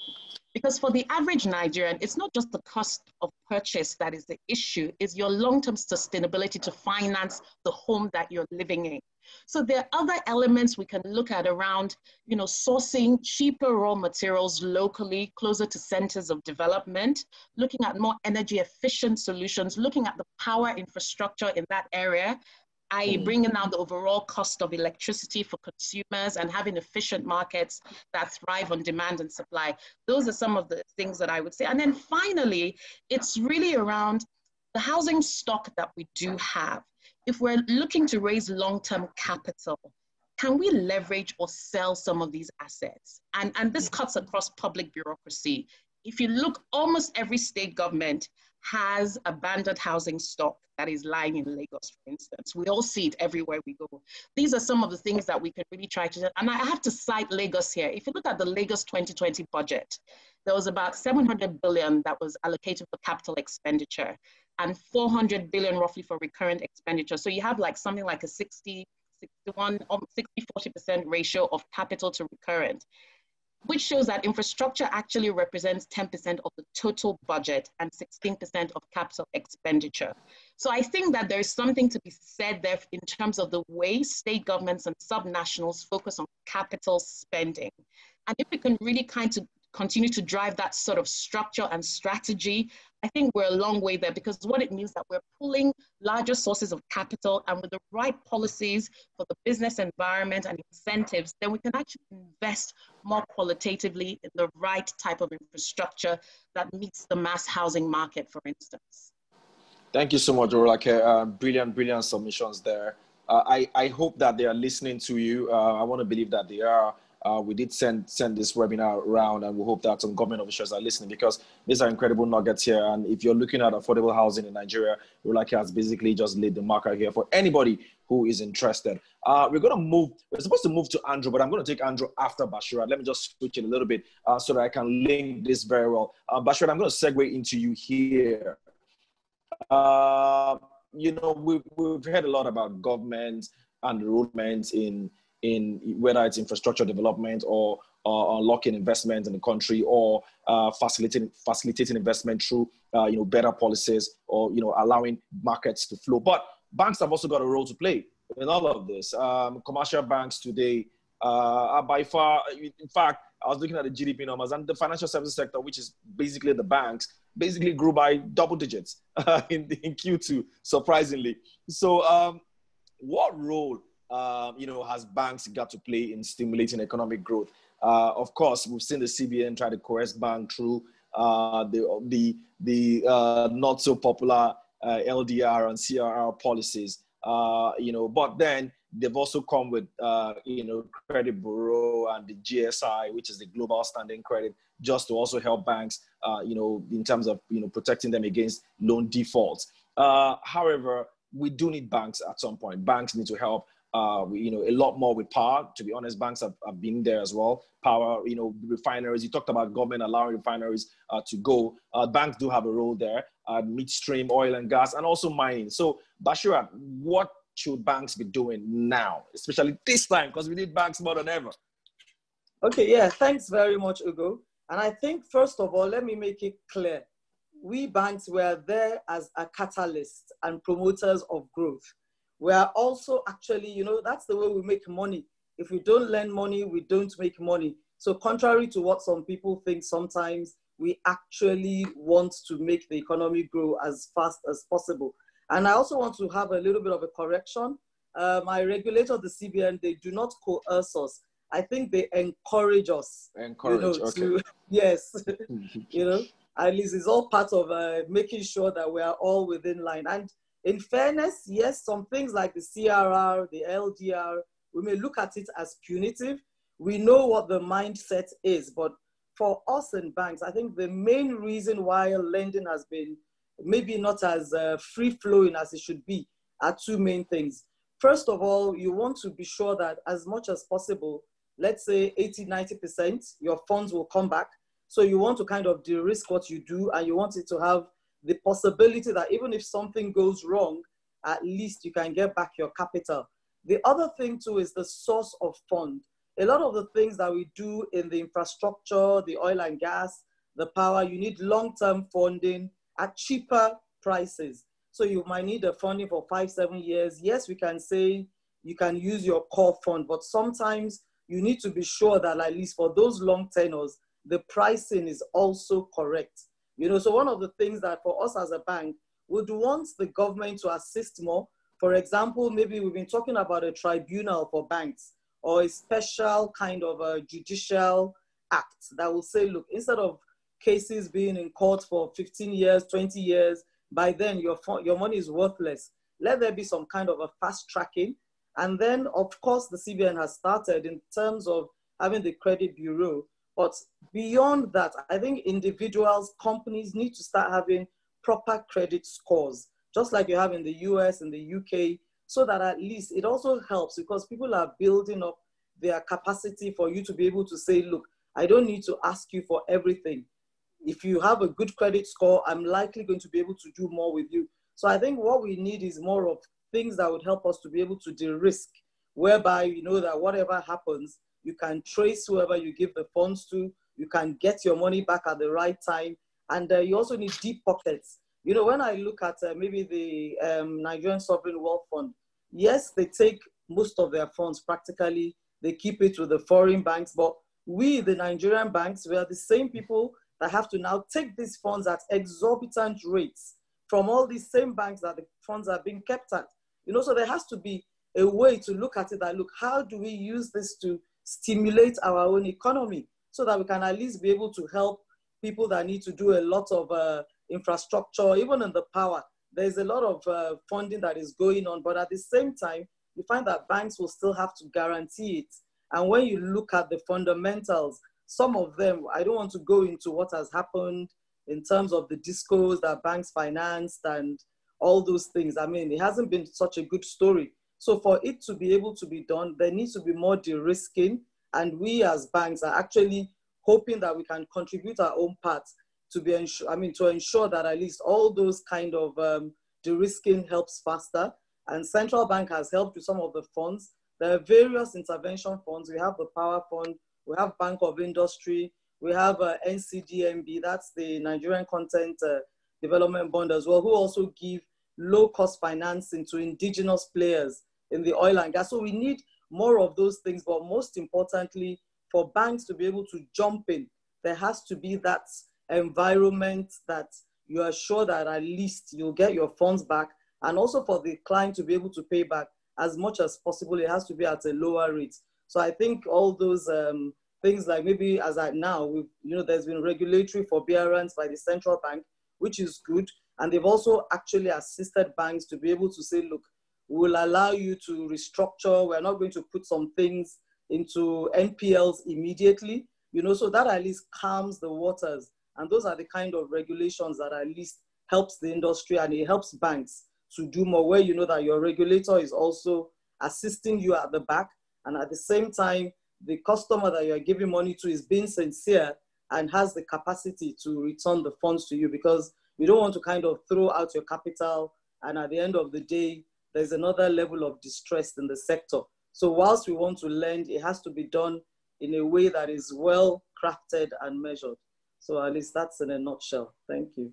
All right, thank you so much, Bashirat. I like the way you basically captured your points. The CBN has actually, been encouraging bank. And one thing that you mentioned now that I think that is pretty important for a lot of people is actually the tribunal you did mention and having some kind of mobile courts or expeditious judiciary set up for banks so that we can basically address issues of bad loans or liquidation. I think it's pretty important, and I hope there's someone listening here so that they can take note of this. This is very, very important for de-risking the banking sector, especially when it comes to credit. Thank you so much for that. I'm going to go straight to Andrew now. We're fast running out of time. It's going to be difficult for us to do round 4 of the questions, but I'm going to go straight to Andrew. Andrew, you've heard everybody so far. I deliberately wanted you to come in at this moment because you've heard everyone talk. You see things from a more holistic point of view, being an economist, that you are. But despite everything that we've heard, Nigerians are wallowing in despair and poverty is rife. Of course, due to COVID-19, we've actually been in poverty for some years now, but COVID-19 has basically exacerbated everything. But then if you go to, richer countries like the US, you've seen a lot of helicopter money happening there. You've seen different kind of stimulus in other countries. You also said that our stimulus is so far just 2% of GDP. What should Nigeria be doing, the Nigerian government be doing in terms of alleviating the poor? Should we see more of trader money? Should there be some kind of helicopter money for everybody? Can we actually afford this? Should they be printing more Naira? How can the government alleviate a lot of the poverty that we're seeing now? And let's remember, they've taken out stimulus. So people are saying, look, where is the human face, like they say? What should the government be doing? What do you think, Andrew? Well, I think it's a very good and not easy question. I guess, I think to some extent our view, similar to most people in the private sector, is that some of the programs that are purported to help the bottom of the pyramid, in fact, do the opposite. So, the most obvious one is the foil subsidy, right? Where foil is then diverted to other countries. And of course, wealthy people use much more foil per capita. So you have kind of an inefficiency. I don't think PwC put out, but I certainly said a few years ago, if we really cared about the bottom of the pyramid, we would create some kind of electronic money transfer of some of the oil proceeds directly to everyone in Nigeria so that they could benefit from it. And then if the government wanted tax revenue, they would then have to tax the people, not take the oil revenue, and you create more of a social contract. Of course, my suggestion didn't go very far in the current situation. So, I think we've been advocating really two things. First, as bad as GDP is as a metric, we do need GDP growth. And we've all discussed the fact for more investment in people. There is some kind of lifting of all boats if we grow. So if we don't grow in a GDP sense, as I said, I don't like GDP as a metric. I much prefer the Sustainable Development Goals. But at the stage we're at, let's call it a necessary but not sufficient condition that we need GDP growth. But in terms specifically of the bottom of the pyramid, we've also advocated that the way expenditures are made should be reallocated from some of the spending to health and education in particular. And education also not necessarily being tertiary education, and education being primary and secondary and also vocational. So we have a situation, I think the government came out, the spokesman the other day, and said they're very upset that $3 billion are spent on government-owned enterprises that should in fact be sending money to the government, but instead are draining money from the government. Imagine, if we stopped sending that $3 billion to that, and that money went directly to health and education.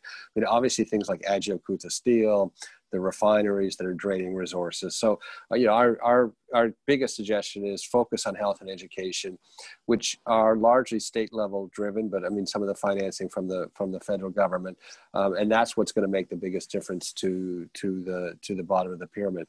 But I don't think we'd have any problem with an unconditional cash transfer of some of the oil revenue to the bottom of the pyramid. And of course, it would also create conditions for much better use of mobile money, electronic money, increase that penetration. And of course has to work on a non-smartphone for that. So those would be the two twin policies. One is we need to grow the economy faster. There's no choice. If we don't do that, we'll continue to have really struggle at the bottom of the pyramid. And two, in terms of the where we focus the resources, the public resources we have, we should be focused on health and education, where the government has to play a role. But in areas where we can get private sector funding, the government should simply stop funding. It doesn't make any sense to us that the government would fund port infrastructure, airport infrastructure, economic zones, all of those things. You need to prove that you can attract private sector capital. So put the public sector capital into health and education of Nigerians' young people. All right, thank you so much, Andrew, for those brilliant comments. I think Andrew has basically said it here that he's not against creating or allowing conditional electronic transfers to the poor and deprived people in Nigeria, especially if it's coming from oil money. And I think that is something the government is doing, but I think they probably need to do more and then, focus less on spending on moribund projects that are actually not even providing any form of relief to Nigerians. I think that there's an opportunity. And of course, we do need, fast GDP growth rate. So thank you so much, everyone. I think we're going to move straight to the next segment. We are running out of time. We'll move straight to round 5 of questions. We're going to skip round 4, but I want to believe that the panelists have been responding to some of your brilliant questions. I've seen some flashing through as well. There's also a great conversation going on at the chat as well. I see a lot of people bantering, amazing comments there. Please keep it coming. We're going to go straight to you, Bashirat. I'm coming back to you right now. So this is basically parting shots, and I think that for all those who have listened to some of the great comments that have been said here so far, they also want to take something away. And for me, my question to you is, the last recession led to a lot of losses, particularly for oil and gas firms, and also those who feed off oil and gas companies. What would you suggest that oil and gas companies do differently this time around to avoid the crushing blow of the recession? Particularly, avoiding any form of insolvency or illiquidity. What do you think they should be doing now? I mean, we learned lessons from 2016 and 2017. But coming from your expert view, what should they be doing? Okay, I think looking at the oil and gas players in particular, the first thing I would say is they should be transparent with their providers of finance. It helps, and also be open, lay your cards on the table. Sometimes you find out, especially Nigerians, they always feel, I don't want you to know how bad it is. And by so doing, they keep a lot of things back, which comes to bite them wherever, very hard later, So that is one of the things they need to do to be able to allow their providers of finance to assist them at the right time. Although, of course, for banks, they're also on the lookout for that, but it's a two-way street. Because if you are given an impression that it's not correct, it will not help you, And then the other major thing they have to do is cutting costs. Already, even the DPR has mandated cost of services, what is being paid should be cut by 40%, which is a huge sum. So even if you had a contract that you thought I was going to make XYZ, now you're making XYZ minus 40%. And this is something you've taken financing for already. So whatever you need to do would be to say, at least try not to make a loss. You might not make any income, but you need to be very brutal, I should say, and aggressive in the way the costs are being cut. And I think also in terms of restructuring, it's important you kind of dig deep to be able to say, okay, what can I also present? Even if you have to elongate the tenure of your facility from 5 years to 10 years, so be it, but be committed with it. And at least if your bank sees you as sincere, the likelihood of working with you to a successful outcome is very high. So, I mean, that is one of the things I encourage people in the field to do now. And when I talk about also diversification, if you can, no matter how it might be, you need to think beyond. You know, this is the time for you to think beyond the normal. I know some people in the industry, they're already thinking of saying, oh, property business is going to start contributing 60% of our income. I mean, that is one thing COVID has taught all of us. Mono streams of income can be very dangerous. So as much as it might seem like, oh, why are you in oil and gas and doing agriculture? Why are you in oil and gas and doing property? But you need to think about it and find a way to be able to run it properly, so far as you have the strength to be able to play in those sectors. So this is the time for people to really put on the thinking back caps as much as possible. And I also think this is the time for you to, you know, pitch for more investments. Don't say, I want it all. You know, a lot of us in Nigeria always want to have 100% of our business. We don't trust other people. And we just sometimes don't know how to package a good pitch. You might have a very good business, but it depends on how you present it to the public. You know, so this is the time to look for investors like-minded that have, I mean, maybe not deeper pockets than you, but they can support your business at this time. Share it, you know, 100% of zero is zero. So this is not the time to grab everything to your chest and say, no, whatever happens, I'm going to be the CEO, chairman, and everything of this company forever and ever, and nobody should come in. So this is the time you need to do more of that. And I think you need to be ready to aggressively push your boundaries. I mean, just think of what else can I do at this time to see it forward. It's not necessarily just wallowing in self-pity and saying this is the end. This is the time to be out there, reaching out to all your stakeholders so that at least you'll be able to weather the storm and come out at the other end. And I think if people just do those few simple steps, it will help in terms of being, coming out, maybe not smelling of roses, but at least being alive and being able to continue at the end of the pandemic and this present recession. Thank you. All right, thank you so much, Bashirat. Rolake, over to you. What's your parting shot for a lot of the guys listening to you now and others who will probably be watching this this brilliant webinar after this online or whatever? What's your parting shot to them? Well, I mean, I think I always like to liken an individual or professional to the country itself. You know, when we look at what Nigeria is doing, it's a time of great economic challenge. It means that you have to tighten your belt. You need to be more austere in your spending habits. You need to invest in a much more diversified way. You need to be more self-sufficient. That's the reality, as pretty much like Nigeria does. So where you need to trim the excesses. The spending you should be doing now as a professional entrepreneur needs to be really qualitative. It needs to be substantial. If you're going to be considering investing in real estate, you have to consider the sustainability of that investment. Is it something that I can realize returns on? Where is it located? Is there real accretive value over the long term? Looking at new hubs of communities, perhaps towards the Dangote refinery side. And I'm not just trying to plug there for Mixta. I'm just saying that whatever investment strategy that you're undertaking really needs to be futuristic. And invest in a way that's sustainable, that meets your needs today without jeopardizing your future. And then finally, just looking at infrastructure as a whole, I'm a big advocate of really creating different types and segments of infrastructure that meets different needs across our economy. And I really look forward to having more public sector and private sector partnerships to realize this great need for Nigeria. Thanks for having me. That's it, really. Thank you so much. No, don't go yet. We still have one more for you later. There's one teaser for everyone later. I'm gonna go next to Fola. Fola, I mean, we rely on people like you to fund this country. All right. So, what are you gonna say to Nigerians listening to you right now or watching you? You're on mute, Fola. All right, great. Yes, sorry, no, apologies, I was on mute.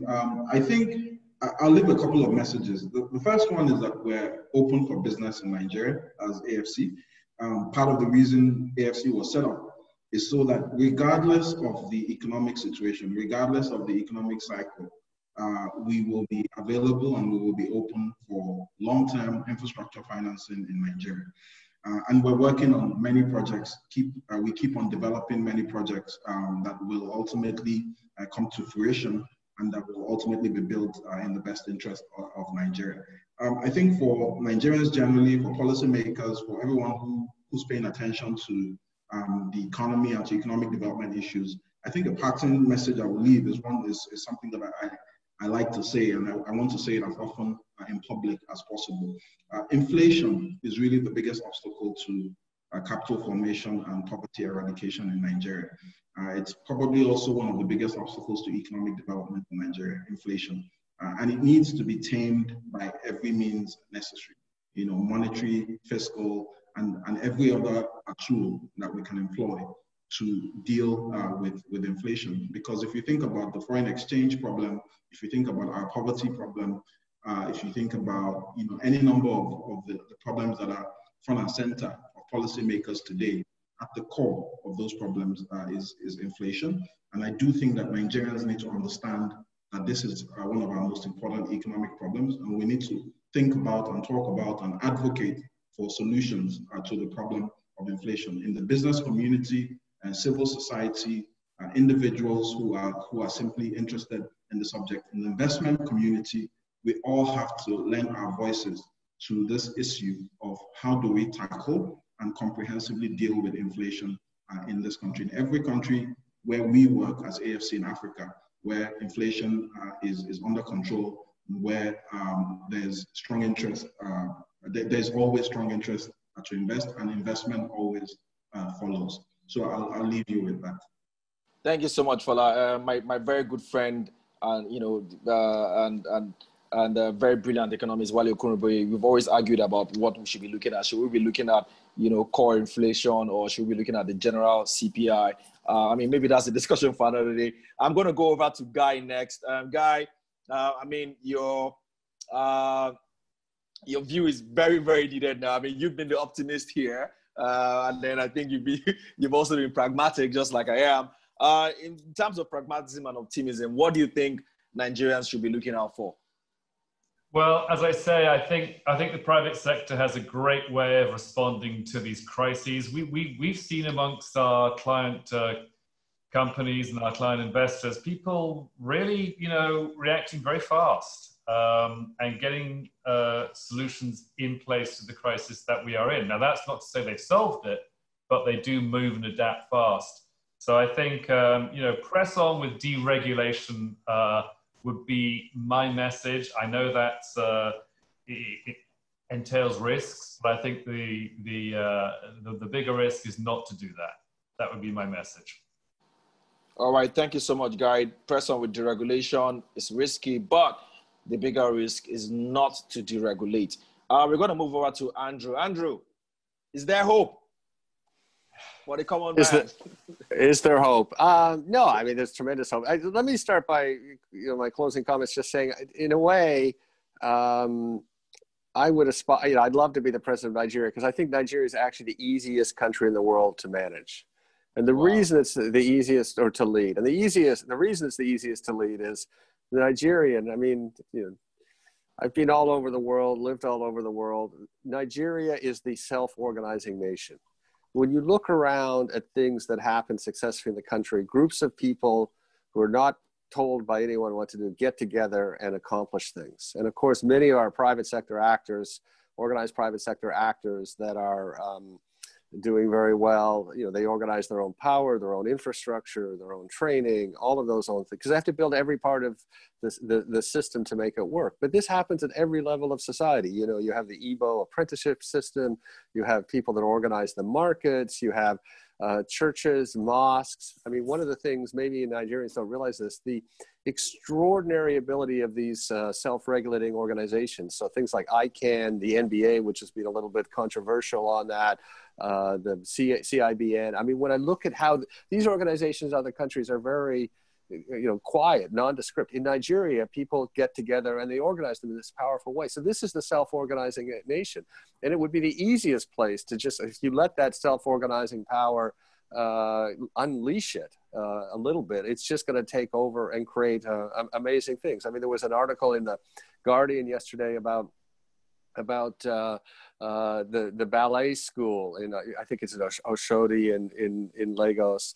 Guardian in the UK Guardian, and it was just an extraordinary story of someone who got together, built a ballet school. No one asked her to do it; she just did it, and now these people are getting scholarships to go to New York Ballet School, etc. So we have this incredible nation on that, and all we need to do is unleash a little bit, and you unleash it, and things will happen in Enugu, things will happen in Cross River, things will happen in Sokoto. I mean, you had and governors are stepping up. They're realizing this too. So in a way, I think being the president of Nigeria should be the easiest job in the world. You just let Nigerians use the self-organizing power to get on with it. Nigeria is the self-organizing nation. So let me stop there. God bless Nigeria. Thank you so much, Andrew. Positivity is off the chains there. And I like what you said. Nigeria is a self-organizing country. I mean, when you said that, I just remember my estate.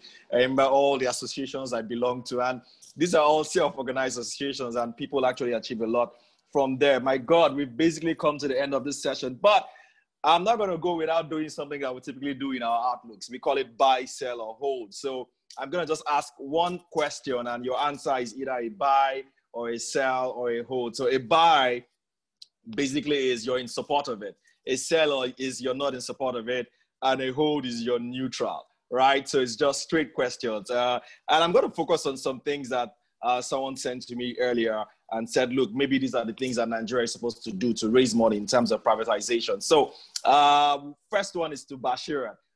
So buy, sell, or hold. Sell NLNG.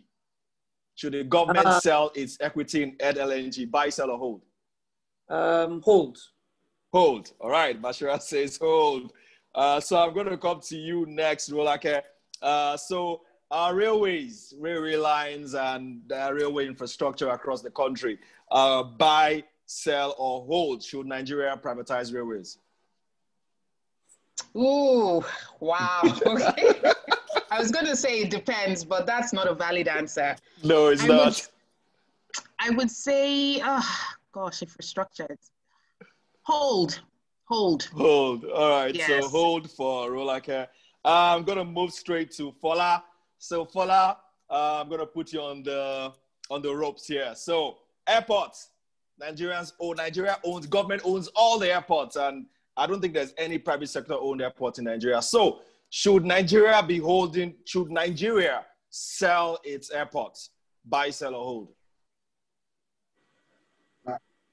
Easy answer, sell. But just in addition, the two previous questions you asked also sell. It's a question of how to sell, but sell. Wait. Let's be sure. So remember what I said. Buy means you support the action. Sell means you don't support the action. And then hold means you're neutral. So should we sell airports? When you say buy, it means yes, we should sell airport. Is that what you're saying?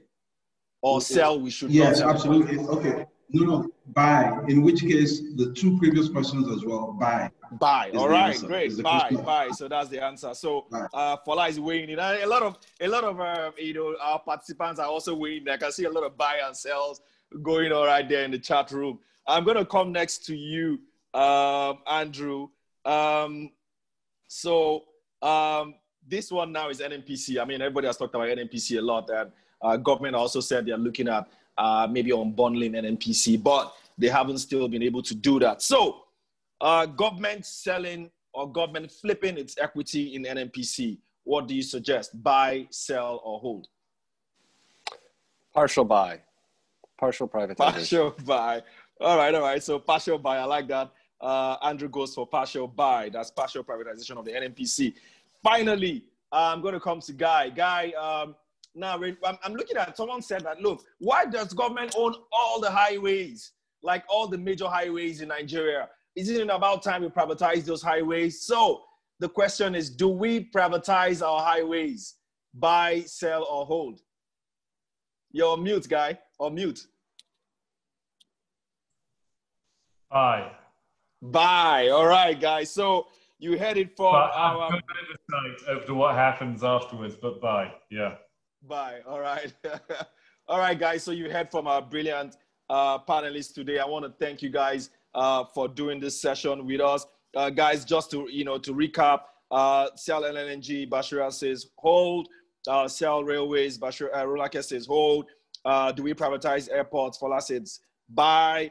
He also says buy railways, buy LNG. And then equities, Bondon MPC, Andrew says partial buy, and then privatize major railways, guy says buy. And that is it for me, Wade. I'm going to hand over to you so that you can give the brilliant panelists all the kudos they deserve. They've been here, they've stuck it all 2 hours. Andrew, I know, had to wake up 5 a.m. wherever he is just to be on this webinar. So thank you so much. And thank you so much to everyone who has, tuned in and who's, dropped all the brilliant chats that we've seen, over almost 600 chats and several questions. There's also going to be a summary of everything that has been discussed here on Nairametrics website. We're also going to put some on other, partner websites as well, so that everyone can read and learn from this awesome deliberation. Over to you, Wade. Ugo, thank you once again. You've done brilliantly. But first and foremost, let me thank all our panelists, Bashirat, Rolake, Fola, Guy, and Andrew. I've learned so much. Just before I do a quick roundup, I like to say something about what Ugo said earlier about Jakonde and the Jakonde estates that came up in Lagos. And Rolake has continued to emphasize on that. It was actually a private public sector partnership, and it opened up a lot of roads. Today, the roads that lead to Lekki, that leads to Ekpe, that leads to Ipaja, that leads to even the roads that lead to Iponri, all happened because of these things that came in the real estate sector. And it was really for members in the public sector, and it was a loan facility that was gotten through a bank, and most of them paid off those loans and had what's it called. So for low-cost housing is really important, and like Rolake said, those partnerships really need to come in.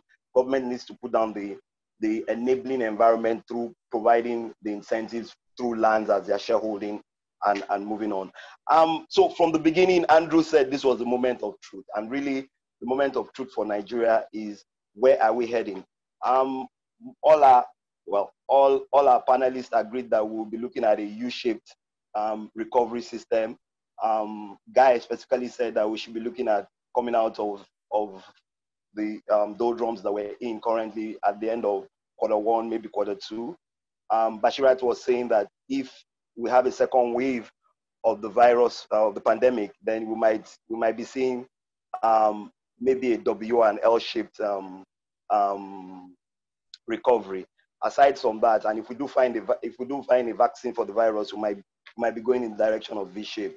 Fola mentioned the need to increase the investments to GDP rate from about 14% to at least a minimum of 25 to 30% for Nigeria, which can unlock about $60 billion in investment opportunity. I think it was Guy or Andrew who said simplicity to managing the economy and reducing regulations and agencies will help unlock a lot of the debt capital that we have within the system. Rolake mentioned incentives to unlock debt capital through partnerships with government, and one of the things we said, I spoke about just when I started about the partnerships between the government of Jakonde between 1979 and 1981 with financial institutions in Lagos.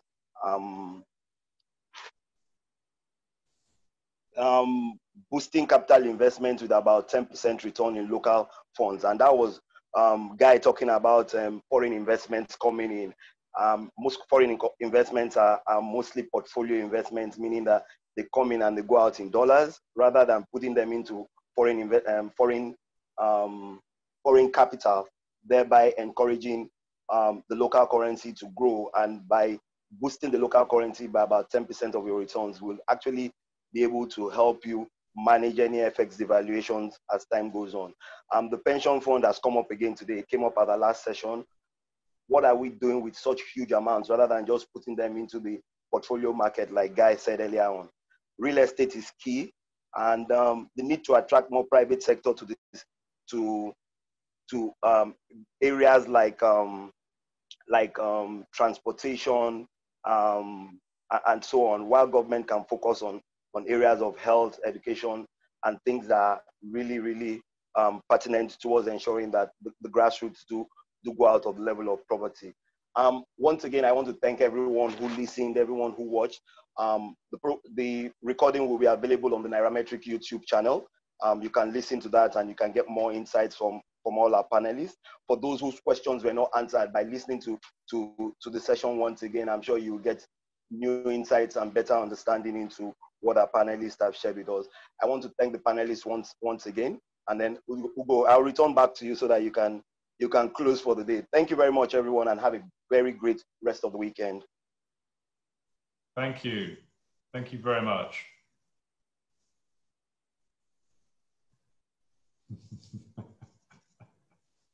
Ugo, you're on mute. Ugo, are you still there?